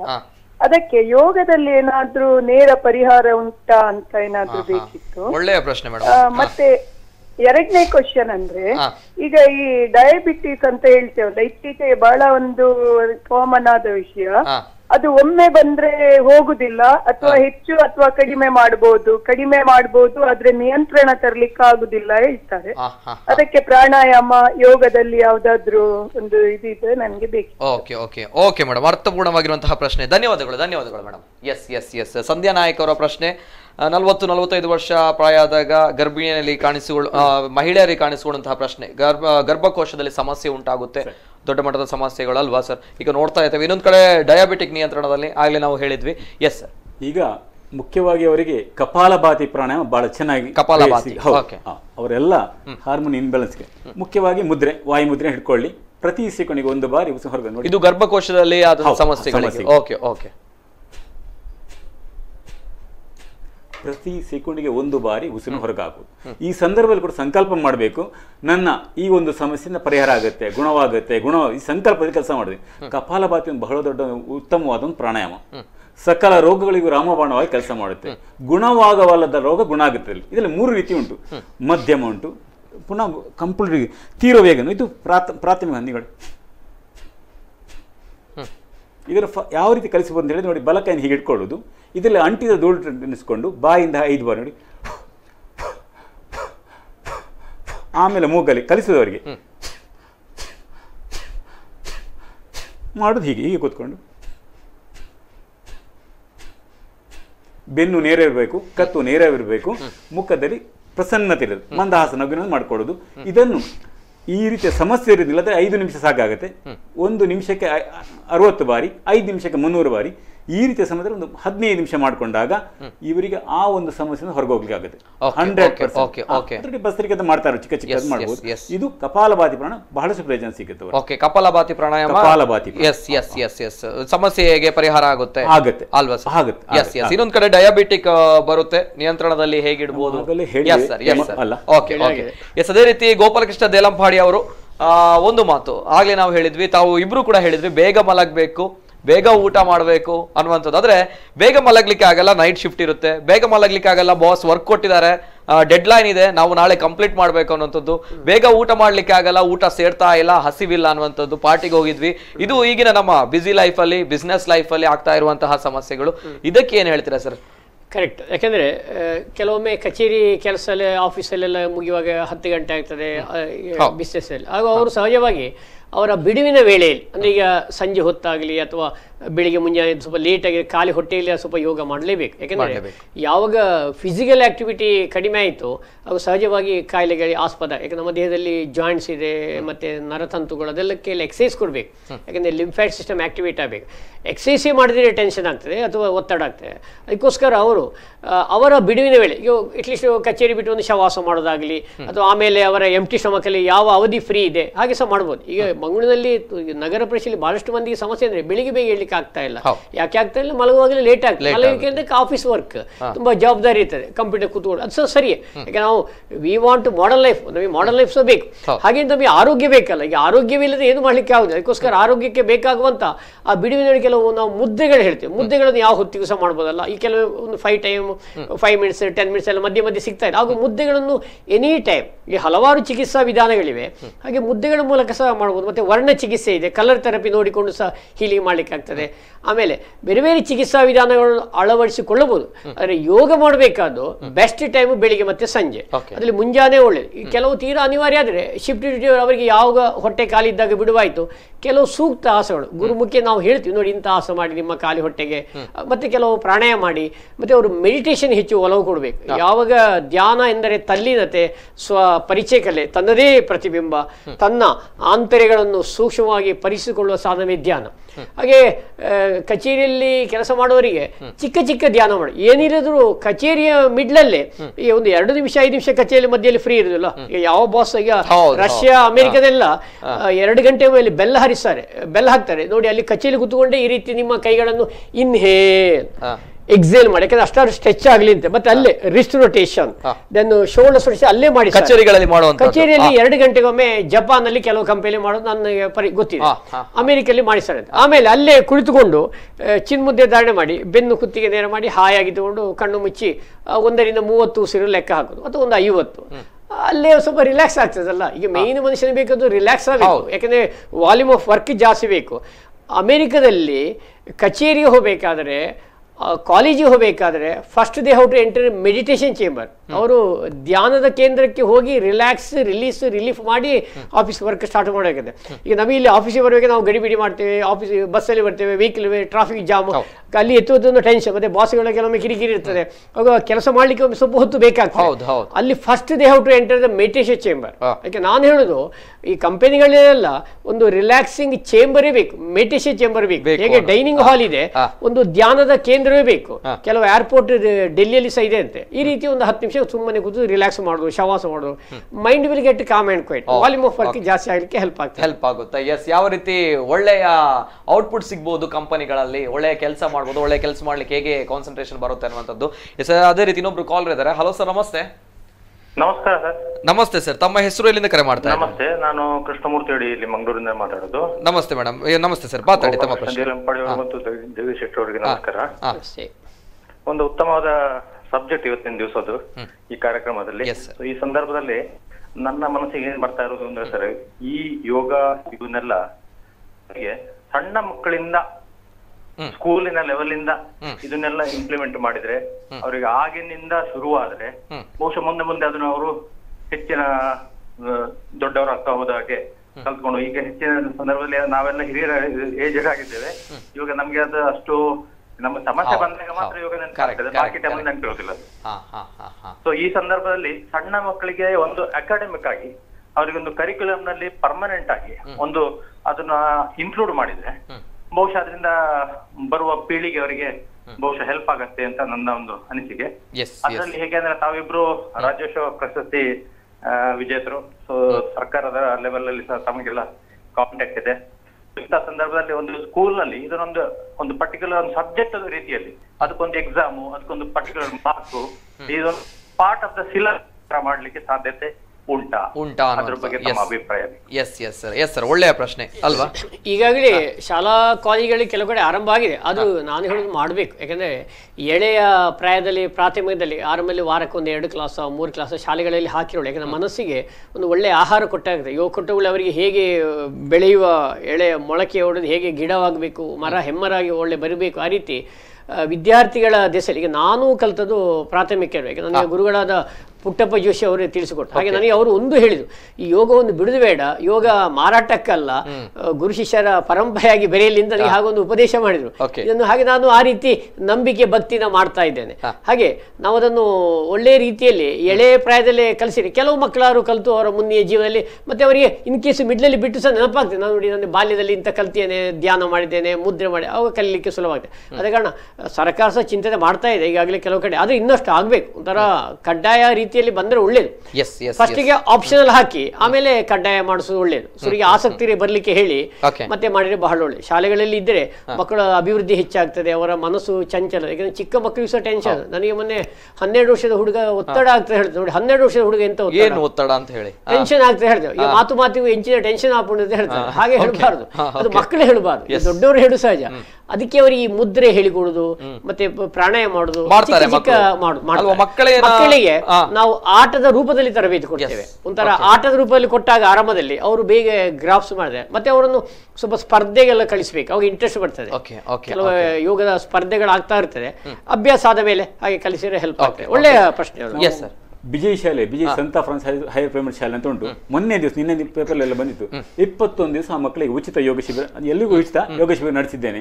ಅವರಿಗೆ ಮುಖ್ಯವಾಗಿ ನಾವು ಯೋಗಿಂಗ್ ಜಾಗಿಂಗ್ ಕೊಡ್ತಾ ಇದ್ದೇನೆ, ಆಸನ ಮಾಡ್ತಾ ಇದ್ದಾರೆ, ಪ್ರಾಣಾಯಾಮ ಮಾಡ್ತಾ ಇದ್ದಾರೆ. ಈ ಒಂದು ಸಂದರ್ಭದಲ್ಲಿ ಹರೀಶ್ ರೈ ಪಿ ಬಿ, ನಮ್ಮ ವಿಜಯವಾಣಿ ದಿನಪತ್ರಿಕೆಯ ಮುಖ್ಯ ಸಂಪಾದಕರಾಗಿದ್ದಾರೆ, ಅವ್ರು ಬಂದಿದ್ದರು. ಅವ್ರು ಹೇಳಿದ್ರು, ಮಕ್ಕಳಿಗೆ ಕೊಟ್ಟರೆ ನಿಜವಾಗ ಕೂಡ ಇವರು ಹೇಳಿದಾಗೆ ಅದು ಬಹಳ ಪ್ರಯೋಜನಕ್ಕೆ. ಅಂದ್ರೆ ಒಂದು ಮುಖ್ಯ ಅಂದ್ರೆ ಗೌರವ ಅಂತ ಹೇಳಿದ್ರು. ನಾನು ಎಲ್ಲಿ ಸಿಕ್ಲಿ, ಒಂದು ದೇವಸ್ಥಾನದ ನಮಸ್ಕಾರ ಸರ್, ಅವರ ಒಂದು ಪ್ರೀತಿ ಮತ್ತು ಆ ಒಂದು ಕೊಡುವ ಒಂದು ಖುಷಿ ಸಂತೋಷ ನಿಜವಾಗ ಕೂಡ. ಆದ್ರೆ ಅವ್ರು ಮಾಡುವ ರೀತಿ ಕೂಡ ಅದೇ. ಮೊನ್ನೆ ದಿವಸ ನಮ್ಮ ಅಲ್ಲಿಯ ಫಾದರ್ ವಿಲ್ಸನ್ ವೈಟ್ ಬಂದು ಅವ್ರು ಹೇಳಿದ್ರು, ಮಕ್ಕಳಿಗೆ ಬಹಳಷ್ಟು ಪರಿವರ್ತನೆ ಆಗಿದೆ, ಮುಖದಲ್ಲಿ ಚೇಂಜಸ್ ಆಗಿದೆ, ಶಿಸ್ತು ಬರುತ್ತೆ, ಅವರಿಗೆ ಸಂಸ್ಕೃತಿ ಬರುತ್ತೆ, ಸಂಸ್ಕಾರ ಬಂದಕ್ಕೆ ಬರುತ್ತೆ. ಅದರಿಂದ ನಾನು ಇದನ್ನು ಮಾಡಿದ್ದೇನೆ, ಇವರು ಕೂಡ ಮಾಡಿದ್ದಾರೆ, ಅದಲ್ಲ ಅಂತ ಹೇಳಿದ್ರ. ಅದರಿಂದ ಇದು ನಿಜವಾಗ ಕೂಡ ಆಗ್ಬೇಕಾದ್ರೆ ಕೃಷ್ಣಮೂರ್ತಿ ಹೇಳಿದ ಒಂದು ನಿಜವಾಗಿ ಪ್ರಶ್ನೆ, ಸಂತೋಷ. ಇದನ್ನು ಮುಂದುವರಿಸಬೇಕಾದ್ದು ಸರ್ಕಾರದ ಕೂಡ ಕೆಲಸ. ನಮ್ಮೊಟ್ಟಿಗೆ ನಾವು ನಾವೆಲ್ಲರೂ ಸೇರ್ಕೊಂಡು ಇದಕ್ಕೊಂದು ಪ್ರಯತ್ನ ಮಾಡುವ. ಮಕ್ಕಳಲ್ಲಿ ಬಂದಾಗ ನೀವು ಹೇಳಿದ ಯಾವುದೇ ಒತ್ತಡಗಳಿರುವುದ, ಯಾವುದೇ ರೋಗವೂ ಕೂಡ ಬರುವುದಿಲ್ಲ. ಮುಂದಕ್ಕೆ ಈ ದೇಶ ಕೂಡ ಒಂದು ಉನ್ನತ ದಾರಿ ಹೋಗ್ಲಿಕ್ಕೆ ಸಾಧ್ಯ ಅಂತ. ಹೀಗಾಗಿ ಹಲವು ಶಾಲಾ ಕಾಲೇಜುಗಳಲ್ಲಿ ಹೋಗಿದ್ದೇವೆ, ತುಂಬಾ ತರಬೇತಿ ಆಗಿದೆ. ಬಟ್ ಅದು ಒಂಥರ ಶಾಲೆಗಳಲ್ಲೇ ನಿತ್ಯ ಆಗುವಾಗ ಆಗ್ಬೇಕು. ಅದು ಸಹ ಒಂದು ಪಠ್ಯ ಪುಸ್ತಕ ಅಳವಡಿಕೆ ಕಡ್ಡಾಯ ರೀತಿಯಲ್ಲಿ ಆದರೆ ಒಳ್ಳೇದು. ಶಾಲೆಗೆ ಒಂದು ಯೋಗ ಶಿಕ್ಷಕರನ್ನೇ ನೇಮಕ ಮಾಡಬೇಕು, ಒಳ್ಳೇದು ಅನ್ನುವಂಥದ್ದು ಅಲ್ವಾ.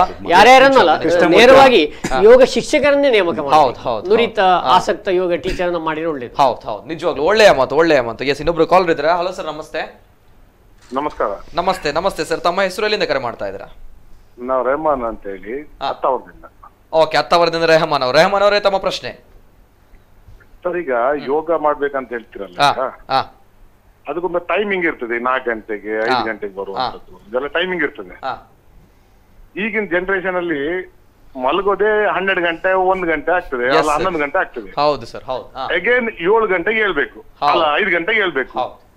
5 ಗಂಟೆ ಹೋಗ್ಬೇಕಾದ್ರೆ ಬಿಫೋರ್ 1 ಅವರ್ ಮುಂಚೆ ನಾವು ಎದ್ದು ರೆಡಿ ಆಗಿ ಯೋಗಕ್ಕೆ ಹೋಗೋದು, ಅದೊಂದು ಪೀರಿಯಡ್ ಅದು ಸರಿಯಾಗಿ ಆಗುದಿಲ್ಲ. ಒಂದು ಟೈಮ್ 2 ದಿನ ಮಾಡ್ಬೋದು, ಕಂಟಿನ್ಯೂ ಮಾಡ್ಲಿಕ್ಕೆ ಆಗುದಿಲ್ಲ. ಒಂದು ಪಾಯಿಂಟ್. ಅದೇ ಇಷ್ಟೇ ಗಂಟೆಗೆ ಇಷ್ಟೇ ಟೈಮಿಗೆ ಮಾಡ್ಬೇಕಂತ ಏನಾದ್ರು ರೂಲ್ಸ್ ಇದೆ ಯೋಗದಲ್ಲಿ? ಒಂದು.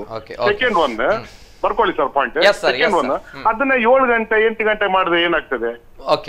ಒಂದು ಸಿಸ್ಟಮ್ ಆಗಿ ಮಾಡ್ಲಿಕ್ಕೆ ಆಗುದಿಲ್ಲ. ಈಗ ಸಾಫ್ಟ್ವೇರ್ ಕಂಪನಿಗಳೇ ಹೋಗ್ತಾ ಇರ್ತಾರೆ, ಜನ ಹೋಗ್ತಾ ಇರ್ತಾರೆ, ಬಿಸ್ನೆಸ್ ಮ್ಯಾನ್ಸ್ ಇರ್ತಾರೆ, ಅವ್ರಿಗೆ ಅರ್ಲಿ ಮಾರ್ನಿಂಗ್ ಹೋಗ್ಲಿಕ್ಕೆ ಆಗುದಿಲ್ಲ. ಅದೇ ಟೈಮಿಗೆ ಮಾಡ್ಬೇಕನ್ನೋದು ಕಾನೂನು ಇದೆಯಾ ಅಥವಾ ಏನು ಸಿಸ್ಟಮ್ ಇದೆಯಾ ಸರ್? ಓಕೆ ಸರ್, ಒಳ್ಳೆಯ ಪ್ರಶ್ನೆ. ನನ್ನ ಪ್ರಶ್ನೆ ಕೂಡ ಇದಾಗಿತ್ತು. ಮುಂದಿನ ಪ್ರಶ್ನೆ ತಾವು ಕೇಳಿದ್ರಿ ಇದನ್ನು. Yes thank you. ಓಕೆ, ಒಳ್ಳೆಯ ಪ್ರಶ್ನೆ. ಎಸ್ ಇದು ಸರ್ ಆಗ್ಲೇ ತಾವುಗಳು ಹೇಳಿದ್ರಿ ಯಾವ ರೀತಿ ಅಂದ್ರೆ ಬೇಗ ಏಳ್ಬೇಕು, ಬೇಗ ಮಲಗಬೇಕು, ಬೇಗ ಊಟ ಮಾಡಬೇಕು. ಆದ್ರೆ ಇಂಪಾಸಿಬಲ್ ಅನ್ನೋದು ಈಗಿನ ಜನರೇಷನ್ ಅಲ್ಲಿ. 12 ಗಂಟೆ ತನಕ ಆಫೀಸಲ್ಲಿ ಕೆಲಸ ಇರುತ್ತೆ, ಲೇಟ್ ಆಗಿ ಊಟ ಮಾಡಿ ಮಲಗುವಾಗ 1 ಗಂಟೆ ಆಗುತ್ತೆ. ಬೆಳಿಗ್ಗೆ 4 ಗಂಟೆಗೆ ಹೇಳಬೇಕು ಅಂತ ಹೇಳುವಾಗ 3 ಗಂಟೆ ನಿದ್ರೆ. ಆ 3 ಗಂಟೆ ನಿದ್ರಲ್ಲಿ ಮನಸ್ಸು ಸರಿ ಇರಲ್ಲ. ಮತ್ತೆ ಯೋಗ ಮಾಡಬೇಕು ಆ ಸಂದರ್ಭದಲ್ಲಿ, ಮತ್ತೆ ಆಫೀಸಿಗೆ ಹೋಗ್ಬೇಕು. ಹೇಗೆ ಜೀವನ? Is it possible? ಮುಖ್ಯವಾಗಿ ಪ್ರಾಣಾಯಾಮ ಅಥವಾ ಆಸನದಲ್ಲಿ ಹೊಟ್ಟೆ ಕಾಲಿಡ್ಬೇಕಂತ ವಿಚಾರ. ನೀವು ಯಾವುದೇ ಸಮಯದಲ್ಲಿ ಮಾಡ್ಲಿಕ್ಕೆ ಈಗ ಈ ರೀತಿ ಇರುವಾಗ ಯಾವುದೇ ಆದ್ರೆ 2.5 ಗಂಟೆ ಹೊಟ್ಟಾದ್ರೂ ಹೊಟ್ಟೆ ಕಾಲಿರ್ಬೇಕು. ಇದಕ್ಕೆ ಮಾಡಿಯೂ ಪ್ರಯೋಜನ ಇಲ್ಲ. ಅದು ಏನಾಗುತ್ತೆ ಮಾಡಿದ್ರು ಕೂಡ ಈಗ ಬೇಗ ಈಗಲೇ ಬಂದು ಒಂದು ಮಸಾಲೆ ದೋಸೆಯಿಂದ ನಾವು ಪ್ರಾಣಾಯಾಮ ಮಾಡ್ತೇವೆ ಅಂತ ಹೇಳಿದ್ರೆ ಅದು ಅರ್ಧ ಹೊರಗೆ ಬರುವ ರೀತಿಯಲ್ಲಿ ಆಗುತ್ತೆ. ಅದರಿಂದ ಕೂಡ ಪ್ರಯೋಜನ ಸಿಗುದಿಲ್ಲ, 80% ಮೈನಸ್ ಸಿಗುತ್ತೆ. ಅದರಿಂದ ಹೊಟ್ಟೆ ಕಾಲಿದ್ದಾಗ ನೀವು ಮಾಡಿ. ನೀವು ಹೇಳುವ ರೀತಿಯಲ್ಲಿ ಅಂತ ಹೇಳಿದ್ರೆ ನಮ್ಗೆ ಸಮಯ ಇಲ್ಲ, ಆಗದೆ ಮಧ್ಯಾಹ್ನ ನಿಮ್ಗೆ 3 ರಿಂದ 6. ಆದ್ರೆ ನೀವು ಉಪಯೋಗ ಮಾಡೋದಂದ್ರೆ ಯಾವಾಗ ನಿಮ್ಗೆ ಆಹಾರ ತೆಕ್ಕೊಳ್ತಿದ್ದಕ್ಕೆ ಸಮಯ ಉಂಟಾ 20 ನಿಮಿಷ ಆದ್ರೂ ನೀವು ಅದಕ್ಕೆ ಉಪಯೋಗಿಸಿ ಅಂತ ಹೇಳ್ತೇವೆ. ಮತ್ತೆ ಯಾವಾಗಲೂ ಕೂಡ ಊಟ ಮತ್ತು ತಿಂಡಿ ಆದ ಕೂಡಲೇ ಮಾಡುವಂತ ಒಂದೇ ಒಂದು ಆಸನ ಇದ್ರೆ ಅದು ವಜ್ರಾಸನ. ಅದ್ರ ಜೀರ್ಣಕ್ರಿಯೆ, ಮಲಬದ್ಧತೆ ಸಮಸ್ಯೆ, ಗ್ಯಾಸ್ ಸಮಸ್ಯೆ ಪೂರಕ ಆಗುತ್ತೆ ವಜ್ರಾಸನ ಕೂತ್ಕೊಂಡು. ಆದ್ರೆ ಇವರ ಪ್ರಶ್ನೆಗೆ ಉತ್ತರ ಅಂತ ಹೇಳಿದ್ರೆ ನೀವು ಹೊಟ್ಟೆ ಕಾಲಿದ್ದಾಗ ಪ್ರಾಣಾಯಾಮ ಆಸನ ಮಾಡಿ, ಇಲ್ಲದ್ರೆ ಮಾಡಿಯೂ ಪ್ರಯೋಜನ ಇಲ್ಲ, ಯಾವುದಕ್ಕೂ ಮಾಡೋದಕ್ಕಾಗುತ್ತೆ. ಇದು ನಾವು ಹೇಳಲಿಕ್ಕೆ ತಯಾರಿದ್ದೇನೆ ನಾನು, ಇಷ್ಟು ಹೇಳ್ಬೋದು. ಎಸ್ ಸರ್, ಅವ್ರು ಕೇಳಿರುವಂತಹ ಪ್ರಶ್ನೆ, ಟೈಮ್ ಇಲ್ಲ 3 ಗಂಟೆ ಮಲಗುವಂತದ್ದು, 7 ಗಂಟೆ ಮಲಗಬೇಕು ಅನ್ನುವಂಥದ್ದು ಹೇಳ್ತಾರೆ ಸೈನ್ಸ್ ಅಲ್ಲಿ. ಆದ್ರೆ 3 ಗಂಟೆ ಮಲಗ್ತಾರೆ, ಆರೋಗ್ಯವಾಗಿರ್ತಾರೆ, ಯೋಗ ಮಾಡಬೇಕು, ಹೇಗೆ ಸಾಧ್ಯ ಅನ್ನುವಂಥದ್ದು ಕೇಳ್ತಾರೆ. ಈಗಾಗಲೇ ಸಂಕ್ಷಿಪ್ತವಾಗಿ ಒಮ್ಮೆ ಹೇಳಿದ್ದೇವೆ ನಾವು. ಆಕ್ಚುಲಿ ಅದೇ ಅವರ ಬಿಡುವಿನ ವೇಳೆಯಲ್ಲಿ ಮಾಡಬಹುದು. ಹೊಟ್ಟೆ ಕಾಲಿದ್ದ ಈಗ ನಮ್ಮಲ್ಲಿ 11 ಗಂಟೆ ಹೊಟ್ಟೆ ಖಾಲಿ ಇರಬೇಕು ಯೋಗ ಮಾಡುವಾಗ. ಬೆಳಿಗ್ಗೆ 11 ಗಂಟೆಗೆ ಸಹ ಬ್ಯಾಚ್ ಇರ್ತದೆ. ಈಗ ಯೋಗ ಏನಾಗಿದೆ ಅಂದ್ರೆ ಈಗ ಮಾಡರ್ನ್ ಲೈಫ್ ಅಲ್ಲಿ 4 ಗಂಟೆಗೆ ಆಗ್ತಾ ಇಲ್ಲ. ಆಕ್ಚುಲಿ ಮುಂಜಾನೆ ಮತ್ತೆ ಸಂಜೆ ನಿಜವಾದ ಶಾಸಲ್ಲಿ ಇರುವ ಪ್ರಕಾರ. ಈಗ ಕೆಲವೊಮ್ಮೆ ನಮಗೆ ದೇಹಕ್ಕೆ ಎಕ್ಸಸೈಸ್ ಬೇಕಲ್ಲ, ಕೊನೆ ಪಕ್ಷ ಈಗ ಜಿಮ್ ಬೆಳಿಗಿನ ಸಂಜೆವರೆಗೆ ಬೇರೆ ಬೇರೆ ಟೈಮಲ್ಲಿ ಮಾಡುವ ಹಾಗೆ ಯೋಗವನ್ನು ನಿಜವಾಗಿ ಮಾಡಬೇಕಾದ್ರೆ ಬೆಳಿಗ್ಗೆ ಮತ್ತೆ ಸಂಜೆ. ತೀರಾ ಅನಿವಾರ್ಯ ಆದ್ರೆ ಹೊಟ್ಟೆಯನ್ನು ಕಾಲಿಟ್ಟು ಒಂದು 11 ಗಂಟೆಗೆ ಆಗಲಿ ಸಹ ಮಾಡಬಹುದು. ಅಂದ್ರೆ ಹೆವಿ ಫುಡ್ ಅಂದ್ರೆ 3 hours to 4 hours, light food ಆದರೆ 1 hour. ಆಹಾರ ಕಾಲಿದ್ದಾಗ ಮಾಡ್ಬೋದು. ಸ್ವಲ್ಪ ರಿಲ್ಯಾಕ್ಸಿಂಗ್ ಎಲ್ಲ ಮಾಡಬೇಕು. ಸ್ವಲ್ಪ ನೋಡಿಕೊಂಡು ಎಲ್ಲ ಆಸನ ಮಾಡಲಿಕ್ಕೆ ಆಗ್ತಾ ಇಲ್ಲ. ಆರೋಗ್ಯಕ್ಕೆ ಬೇಕಾಗುವಂಥ ಕೆಲವು ಆಸನ ಮಾಡ್ಬೋದು. ಮತ್ತು ಮೆಡಿಟೇಷನ್ ಮಾಡಬೇಕು. ಮತ್ತು ನಾನು ಆಗಲೇ ಹೇಳಿದೆ ಮೆಡಿಟೇಷನ್ ಚೇಂಬರ್ ಎಲ್ಲ ಇರ್ತದೆ, ಅಲ್ಲೆಲ್ಲ ಹೋಗಿ ಕೆಲವು ಧ್ಯಾನ ಮಾಡಬೇಕು. ಮತ್ತು ಮುದ್ರೆ ಮಾಡ್ಬೋದು. ಮುದ್ರೆ ಯಾವ ಹೊತ್ತಿಗೂ ಮಾಡ್ಬೋದಲ್ಲ. ಅದು totally we want physical activity. ಈಗ ಅವರ ಪ್ರಶ್ನೆ, ರೇಹಮಾನ್ ಅವರ ಪ್ರಶ್ನೆ ಅಂದರೆ ದೈಹಿಕ ಚಟುವಟಿಕೆಗೋಸ್ಕರ ಅದಕ್ಕೆ ಸೂಕ್ತವಾದಂಥ ಕೆಲವು ಆಸನಗಳಿವೆ. ಈಗ ವಜ್ರಾಸನ, ಆಮೇಲೆ ವೀರಾಸನ, ಬದ್ಧಕೋಣಾಸನ ಯಾವ ಹೊತ್ತಿಗೂ ಮಾಡಬಹುದು. ನೋಡಿ ಇಲ್ಲಿ ಬದ್ಧಕೋಣಾಸನ ಚಿತ್ರ ಬರ್ತಾ ಇದೆ ವಿಡಿಯೋ. ಅದನ್ನು ಯಾವ ಹೊತ್ತಿಗೂ, ಅದು ಕಾಲಿನ ನರಗಳ ಸೆಳೆತ ನಿವಾರಣೆ, ಮೂತ್ರದೋಷ ನಿವಾರಣೆ, ಹೊಟ್ಟೆ ಗ್ಯಾಸ್ಟ್ರಿಕ್ ಎಲ್ಲ ಒಳ್ಳೆಯದು. ವಜ್ರಾಸನ ನಮ್ಮ ದೇಹವನ್ನು ವಜ್ರದಂತೆ ಕಾಪಾಡುವಂತ ಭಂಗಿ ವಜ್ರಾಸನ. ಕಾಲಿನ ಪಾದಗಳ ಮಣಿಗಂಟು ನೋವು, ಹಾಗೆ ಬೇರೆ ಸೂಕ್ತವಾದ ಆಸನಗಳು ಅದಕ್ಕೆ ಇದೆ. ಇತರ ಸಮಯಗಳಲ್ಲಿ ಮಾಡುವಂತಹ ಆಸನಗಳು ಕೂಡ ಇದೆ. ಖಾಲಿ ಹೊಟ್ಟೆಯಲ್ಲೇ ಮಾಡಬೇಕು ಅನ್ನುವಂಥದ್ದು ಏನಿಲ್ಲ ಅಂತ ಆಸನಗಳಿಗೆ ಅಲ್ವಾ? ಎಸ್, ಇದು ರೆಹಮಾನ್ ಅವರ ಪ್ರಶ್ನೆಗೆ ಉತ್ತರ. ಹೌದು, ಬಿಸಿ ಆಗಿರುತ್ತೆ, ಖಾಲಿ ಹೊಟ್ಟೆಯಲ್ಲಿ ಮಾಡ್ಲಿಕ್ಕೆ ಕಷ್ಟ ಆಗುತ್ತೆ ಅನ್ನೋದಕ್ಕೆ ಅದಕ್ಕೂ ಕೂಡ ಉತ್ತರ ಇದೆ. ಕೂತಲ್ಲೇ ಮುದ್ರಾಸನ ಮಾಡಿದ್ರೆ ಎಸ್ ಸಮಸ್ಯೆ ಬರಲ್ಲ ಅನ್ನುವಂಥದ್ದು. ಎಸ್, ಸಮಯದ ಅಭಾವ ತುಂಬಾನೇ ಇದೆ, ಅನೇಕ ಕರೆಗಳು ಬರ್ತಾ ಇದೆ. ಆಯ್ದ ಕರೆಗಳು ಮಾತ್ರ ನಾವು ಸ್ವೀಕಾರ ಮಾಡ್ತಾ ಇದ್ದೇವೆ. ಕೊನೆಯದಾಗಿ ಇಬ್ರು ಮಹಾನ್ ಯೋಗ ಸಾಧಕರಿದ್ದಾರೆ, ಅನೇಕ ಮಹತ್ವವಾಗಿರುವಂತಹ ವಿಷಯಗಳನ್ನು ಅದೇ ರೀತಿ ಯೋಗದ ಬಗ್ಗೆ, ಅದೇ ರೀತಿ ಆರೋಗ್ಯದ ಬಗ್ಗೆ ಹೇಳಿಕೊಟ್ರು. ಕೊನೆಯದಾಗಿ ಸರ್, ಜಗದೀಶ್ ಶೆಟ್ಟಿ ಅವರು ಜನರಿಗೆ ಕೊಡುವಂತಹ ಸಂದೇಶ ಸರ್. ನಾವು ಹೇಳುವುದಂದ್ರೆ ನೀವು ನಿತ್ಯ ಮಾತ್ರ ಒಂದು 30 ನಿಮಿಷಕ್ಕಿಂತ 45 ನಿಮಿಷವಾದರೂ ಯೋಗದೊಂದು ಅಭ್ಯಾಸವನ್ನು ಮಾಡಿಕೊಂಡು ನಿರಂತರ ದೀರ್ಘಕಾಲ ಮಾಡಿದಾಗ ಕೊನೆಯ ಗಳಿಗೆಯಲ್ಲಿ ನಾವು ಹೇಗಿಕೊಂಡು ನಾವು ಬಂದ ರಿಟರ್ನ್ ಟಿಕೆಟ್ ಉಂಟು, ನಮ್ಗೆ ಹಿಂದೆ ಹೋಗ್ಲೇಬೇಕು. ಯಾವುದೇ ಒಂದು ಸಮಸ್ಯೆ ಇಲ್ಲದೆ ನಿಮ್ಮ ದೇಹ ಭಗವಂತನ ಪಾದಕ್ಕೆ ಸೇರುತ್ತೆ. ಅದು ನಾನು ಮಾತ್ರ ಫಸ್ಟ್ ಹೇಳ್ತೇನೆ. ಅದೇ ರೀತಿ ಆಹಾರವನ್ನು ತೆಗೆದುಕೊಳ್ಳುವಾಗ ನಿಮ್ಗೆ ಯಾವಾಗ ಹಸಿವಾಗತ್ತಾ ಆ ಸಂದರ್ಭದಲ್ಲಿ ತೆಕ್ಕೊಳ್ಳಿ. ಎಷ್ಟೇ ದೊಡ್ಡ ಊಟ ಇರಲಿ, ನಿಮ್ಮ ಹೊಟ್ಟೆ ಅಂತ ನೆನಪಿರಲಿ ನಿಮಗೆ. ಯಾಕಂದ್ರೆ ಎಷ್ಟೆಷ್ಟು ಬೇಕು ಅಷ್ಟೇ ತೆಕ್ಕೊಳ್ಳಿ. ರಾತ್ರಿ ಹೊತ್ತು 8 ಗಂಟೆಯ ಒಳಗೆ ಊಟ ಮಾಡ್ಲಿಕ್ಕೆ ಪ್ರಯತ್ನ ಮಾಡಿ, ಅನಿವಾರ್ಯವಿದ್ದರೆ ಬೇರೆ. ಆದ್ರೆ ಎಲ್ಲಿ ಕೂಡ ಅದೇ ತಿನ್ನುವಾಗ ಜಗದು ತಿನ್ನಿ. ಬೆಳಿಗಿನ ಜಾವ 3 ಗ್ಲಾಸ್ ನೀರನ್ನು ಕುಡಿಕೊಳ್ಳಿ, ಕೂತ್ಕೊಂಡು ಸ್ವಲ್ಪ ಸ್ವಲ್ಪ ತೆಗೆದು ಜಗದಿ ಕುಡಿಬೇಕು ಆ ನೀರನ್ನು ಕೂಡ. ಅದೇ ರೀತಿ ನಮ್ಮ ಎಲ್ಲೆಲ್ಲಿ ಕೂಡ ಯೋಗಾಸನ ಉಂಟು ಆ ಸಂದರ್ಭ ನಮ್ಮೊಟ್ಟಿಗೆ ಸೇರ್ಕೊಳ್ಳಿ, ತೊಂದರೆ ಇಲ್ಲ. ಯೋಗ ಉಚಿತವಾಗಿದೆ, ಆರೋಗ್ಯ ಖಚಿತವಾಗಿದೆ ಬಂಧುಗಳೇ ಅಂತ ಹೇಳುತ್ತಾ ಅವಕಾಶ ಕೊಟ್ಟಂತ ಎಲ್ರಿಗೂ ಕೂಡ ಈ ಸಂದರ್ಭ ನಮ್ಮನ್ನು ಹೇಳುತ್ತಾ ತಮ್ಮ ಇನ್ನೂ ಕೂಡ ಇಂಥ ಅವಕಾಶ ಇದ್ರೆ ನಾವು ಮಾಡ್ತೇವೆ ಅಂತ ಹೇಳ್ತಾ ಎಲ್ರಿಗೂ ಕೂಡ ಶುಭವಾಗಲಿ, ಭಗವಂತ ಎಲ್ಲರನ್ನು ಕೂಡ ಒಳ್ಳೇದು ಮಾಡಲಿ. ಧನ್ಯವಾದಗಳು ಸರ್. ಇದು ಯೋಗ ಗುರು ಡಾಕ್ಟರ್ ಎಂ ಜಗದೀಶ್ ಶೆಟ್ಟಿ ಅವರ ಮಾತುಗಳು. ಅದೇ ರೀತಿ ಯೋಗರತ್ನ ಗೋಪಾಲಕೃಷ್ಣ ದೇಲಂಪಾಡಿ ಅವರು ಸರ್, ತಮ್ಮ ಸಂದೇಶ ಕೊನೆಯದಾಗಿ. ಪ್ರಥಮವಾಗಿ ನಮ್ಮ ಕುಡ್ಲ 24x7 ನಾವು ಅಭಿನಂದನೆ ಕೃತಜ್ಞತೆ. ಯಾಕಂದ್ರೆ ನೀವು ಬಿಸ್ನೆಸ್ ಒಂದು ಕಾನ್ಸೆಪ್ಟ್ ಅಲ್ಲಿ ಉತ್ತಮವಾದಂತಹ ಕಾರ್ಯಕ್ರಮ ಹಮ್ಮಿಕೊಂಡಿದೆ. ಯಾಕಂದ್ರೆ ಇದು ಜನರಿಗೆ, ಈಗ ಅವರು ರೆಹಮಾನ್ ಅವರು ಹೇಳಿದಂತೆ, ಈಗ ನಮಗೆ ಬೇರೆ ಬೇರೆ ಟೈಮಲ್ಲಿ ಅಟ್ಲೀಸ್ಟ್ ಏನು ಮಾಡ್ಬೋದು ಅಂತ ಒಂದು ಅರಿವು ಮೂಡ್ತದೆ. ಯಾಕಂದ್ರೆ ಯೋಗ ಔಷಧಕ್ಕೊಂದು ಪರ್ಯಾಯ, ರಾಮ ಬಾಣವೂ ಹೌದು, ರೋಗ ನಿರೋಧಕ ಉಪಾಯ ಹೌದು. ಈಗ ಚಿಕಿತ್ಸಾ ವಿಧಾನಗಳು ಹಲವಿದೆ. ಈಗಾಗಲೇ ನಾವು ಹಿಂದೆ ಹೇಳಿದ್ವಿ, ಅಲೋಪತಿ ಇದೆ, ಹೋಮಿಯೋಪತಿ ಇದೆ, ಆಯುರ್ಪತಿ ಇದೆ, ಜಲಪತಿ ಇದೆ, ನ್ಯಾಚುರೋಪತಿ ಇದೆ, ಸಿದ್ಧ ಇದೆ, ಯುನಾನಿ ಇದೆ. ಹಾಗೆ ಇದು ಸಹ ಒಂದು ಚಿಕಿತ್ಸಾ ವಿಧಾನ. ಈಗ ಮುದ್ದೆಗಳು ಬಹಳ ಹೆಲ್ಪ್ ಆಗ್ತದೆ. ದೈಹಿಕ ಆರೋಗ್ಯ, ಚಿತ್ತ ಶಾಂತಿ, ಆಧ್ಯಾತ್ಮಿಕ ಸಾಧನವಾದ ಯೋಗ ನಮ್ಮ ಭಾರತೀಯರ ವಿಶಿಷ್ಟ ಕೊಡುಗೆ, ಪರಂಪರೆ ಆಗಿದೆ, ಋಷಿ ಮುನಿಗಳು. ಆದ ಕಾರಣ ನಾವು ಭಾರತೀಯರಾಗಿ, ಈಗ ವಿದೇಶದಲ್ಲಿ ಸಹ ಇದು ಮನೆ ಮಾತಾಗಿದೆ. ಆದ ಕಾರಣ ಇದನ್ನು ನಾವು ಭಾರತೀಯರಾಗಿ ನಾವು ಮಾಡಬೇಕು. ನಮ್ಮ ಮನಸ್ಸು ಒಳ್ಳೆ ಆಗುತ್ತೆ, ನಮ್ಮ ಮನಸ್ಸಲ್ಲಿ ಪ್ರೀತಿ, ತಾಳ್ಮೆ, ಕ್ಷಮೆ ಹೆಚ್ಚಾಗ್ತದೆ, ಪ್ರೀತಿ ಭಾವ ಬರ್ತದೆ, ದ್ವೇಷ ಭಾವನೆ ಬರೋದಿಲ್ಲ, ಒಳ್ಳೆಯ ಮನಸ್ಸು ನಿರ್ಮಾಣವಾಗ್ತದೆ, ಒಳ್ಳೆಯ ಸಮಾಜ ನಿರ್ಮಾಣ ಆಗ್ತದೆ. ಅದಕ್ಕೋಸ್ಕರ ಪ್ರತಿಯೊಬ್ಬ ಜೀವಿಯಲ್ಲಿಯೂ ದಿವ್ಯತೆ ಇದೆ, ಪ್ರತಿಭೆ ಇದೆ ಅಂತ ಇವತ್ತು ಸ್ವಾಮಿ ವಿವೇಕಾನಂದ ಜಯಂತಿ ನೋಡಿ ಅವರು ಹೇಳಿದ್ದಾರೆ. ಮಾನವನು ತನ್ನ ವಿಕಾಸದಲ್ಲಿ 1 ಗಂಟೆಯಲ್ಲಿ ಸಾಧಿಸಬಹುದು. ಕೆಲವು ಜನ್ಮ ಬೇಕಾಗ್ತದೆ, ಅಂಥವರಿಗೆ ಕೆಲವು 1 ಗಂಟೆಯಲ್ಲಿ ಸಾಧಿಸಬಹುದಾದ ಸಾಧನೆ ಯೋಗ ಅಂತೇಳಿ ಸ್ವಾಮಿ ವಿವೇಕಾನಂದರು ಹೇಳಿದ್ದಾರೆ. ಅದಕ್ಕೋಸ್ಕರ ಇಂತಹ ಸ್ವಾಮಿ ವಿವೇಕಾನಂದ ಹೇಳಿದ ನುಡಿ ಸತ್ಯ ಆದ ಕಾರಣ ನಾವು ಭಾರತೀಯರಾಗಿ ಯಾವುದೇ ರೀತಿಯ ಎಕ್ಸಸೈಸ್ ಇಲ್ಲ, ಯಾವುದೇ ರೀತಿಯ ವ್ಯಾಯಾಮ ಇಲ್ಲ, ಅಂಥವ್ರಿಗೆ ಯೋಗ ಒಳ್ಳೆಯದು. ಈಗ ಸುಮ್ಮನೆ ಫಿಸಿಕಲ್ ಆಕ್ಟಿವಿಟಿ ಇದೆ, ಮತ್ತೆ ರಿಲ್ಯಾಕ್ಸಿಗೆ ಸಹ ಯೋಗ ಒಳ್ಳೆಯದು. ಇಂತಹ ಭಾರತೀಯ ಸಂಸ್ಕೃತಿ ಕಲೆಯಾದ ಯೋಗವನ್ನು ಬೆಳೆಸೋಣ, ಉಳಿಸೋಣ. ಯಾಕೆಂದರೆ ಯೋಗ ಆರೋಗ್ಯ ವರ್ಧಕ, ರೋಗ ನಿವಾರಕ, ರೋಗ ನಿರೋಧಕ ಅಂತ ಹೇಳುತ್ತಾ ನಮಗೆಲ್ಲ ಅವಕಾಶ ಮಾಡಿಕೊಂಡು ಮತ್ತೊಮ್ಮೆ ನಿಮಗೆಲ್ಲ ಧನ್ಯವಾದಗಳು, ಅಭಿನಂದನೆಗಳು. ನಮ್ಮ ಕುಡ್ಲ 24x7 ಮತ್ತೊಮ್ಮೆ ಕೃತಜ್ಞತೆಗಳು. ಧನ್ಯವಾದಗಳು. ಇದು ಯೋಗರತ್ನ ಗೋಪಾಲಕೃಷ್ಣ ದೇಲಂಪಾಡಿ ಅವರ ಮಾತುಗಳು. ಈ ವಾರದ ಬಿಸ್ನೆಸ್ ಟಾನಿಕ್ ಕಾರ್ಯಕ್ರಮದಲ್ಲಿ ಯೋಗದ ಮಹತ್ವ, ಯೋಗ for health, wealth and happiness ಅನ್ನುವಂಥದ್ದು. ನಿಜವಾಗ್ಲೂ ಕೂಡ ಬಿಸ್ನೆಸ್ ಮ್ಯಾನ್ ಆಗಬೇಕು, ಯಶಸ್ವಿ ಉದ್ಯಮಿ ಆಗಬೇಕು, ಯಶಸ್ವಿ ವ್ಯಕ್ತಿ ಆಗಬೇಕು ಅಂತ ಅನೇಕ ಜನರಿಗೆ ಆಸೆ, ಕನಸುಗಳು ಇರುತ್ತೆ. ಆದ್ರೆ ಅವರು ಹೋಗ್ಬೇಕು, ಅವರ ದಾರಿಯಲ್ಲಿ ಹೋಗ್ಬೇಕು ಅನ್ನೋ ಅನೇಕ ಚಾಲೆಂಜಸ್ ಬರುತ್ತೆ. ಒತ್ತಡಗಳು, ಬಾಹ್ಯ ಶಕ್ತಿಗಳ ಒತ್ತಡಗಳು, ಅದ್ರ ಟೆನ್ಷನ್ ಅನ್ನುವಂಥದ್ದು, ಪ್ರೆಷರ್ ಅನ್ನುವಂಥದ್ದು ಆಧುನಿಕ ಜೀವನದಲ್ಲಿ, ಬಿಸಿ ಲೈಫಲ್ಲಿ. ಸೊ ಎಲ್ಲ ಒತ್ತಡಗಳ ನಡುವೆ ನಮಗೆ ಆರೋಗ್ಯ ಬೇಕು. ದೈಹಿಕವಾಗಿ, ಮಾನಸಿಕವಾಗಿ ಸದೃಢವಾಗಿದ್ರೆ, ಗಟ್ಟಿಯಾಗಿದ್ರೆ ಮಾತ್ರ ನಾವು ಉದ್ಯಮದಲ್ಲಿ ಯಶಸ್ವಿಗೊಳಿಸಬಹುದು, ಯಶಸ್ವಿ ಆಗ್ಬಹುದು, ಯಶಸ್ವಿ ಉದ್ಯಮಿ ಆಗ್ಬಹುದು, ಎಲ್ಲವೂ ಕೂಡ ಯಶಸ್ಸು ಸಾಧಿಸಬಹುದು, ಒಳ್ಳೆಯ ವ್ಯಕ್ತಿತ್ವ ವಿಕಸನ ಆಗ್ಬಹುದು ಅಂತ ಹೇಳಿದ್ರೆ ಅದು ಯೋಗ ಮಾಡಬೇಕು. ಯೋಗ ಅನ್ನುವಂತಹ ಅದ್ಭುತವಾಗಿರುವಂತಹ ಶಕ್ತಿ, ಈ ಅದ್ಭುತವಾಗಿರುವಂತಹ ಶಕ್ತಿಯ ಬಗ್ಗೆ ಅದ್ಭುತವಾಗಿರುವಂತಹ ಮಾಹಿತಿಯನ್ನು ಕೊಟ್ಟಂತಹ ಮಹಾನ್ ಯೋಗ ಸಾಧಕರು ನಮ್ಮ ಜೊತೆ ಇದ್ರು. ಅನೇಕ ಕರೆಗಳು ಬರ್ತಾ ಇತ್ತು, ಅನೇಕ ಜನರು ಅವರ ಸಮಸ್ಯೆಗಳು, ಅವರ ಪ್ರಶ್ನೆಗಳನ್ನು ಕೇಳ್ತಾ ಇದ್ರು. ಆಯ್ದ ಕರೆಗಳನ್ನು ಮಾತ್ರ ನಾವು ಸ್ವೀಕಾರ ಮಾಡ್ತಾ ಇದ್ವಿ. ಜನರಿಗೆ ಉಪಯೋಗ ಆಗಿದೆ ಈ ಕಾರ್ಯಕ್ರಮದಲ್ಲಿ ಅನ್ನುವಂಥದ್ದು ಕೂಡ ನಮ್ಮ ಭಾವನೆ. ಧನ್ಯವಾದಗಳು sir, ಯೋಗರತ್ನ Gopalakrishna Delampady and yoga guru doctor M Jagadish Shetty ಅವರು ಇಬ್ಬರಿಗೂ ಕೂಡ ಧನ್ಯವಾದಗಳು. ಎಸ್ ವೀಕ್ಷಕರೇ, ಇದು ಈ ವಾರದ ಕರ್ನಾಟಕ ಬ್ಯಾಂಕ್ ಬಿಸ್ನೆಸ್ ಟಾನಿಕ್. ಮುಂದಿನ ವಾರ ಮತ್ತೊಂದು ಕಾರ್ಯಕ್ರಮ, ಮತ್ತೊಂದು ವಿಷಯದ ಜೊತೆ ಮತ್ತೆ ನಾವು ಬರ್ತೇವೆ. ಅಂಡ್ ಇದು ಈ ಹೊತ್ತಿನ ವಿಶೇಷ. ನಿರಂತರ ಸುದ್ದಿ ಹಾಗೂ ಮನೋರಂಜನೆಗಾಗಿ ನೋಡ್ತಾ ಇರಿ ನಮ್ಮ ಕುಡ್ಲ 24x7.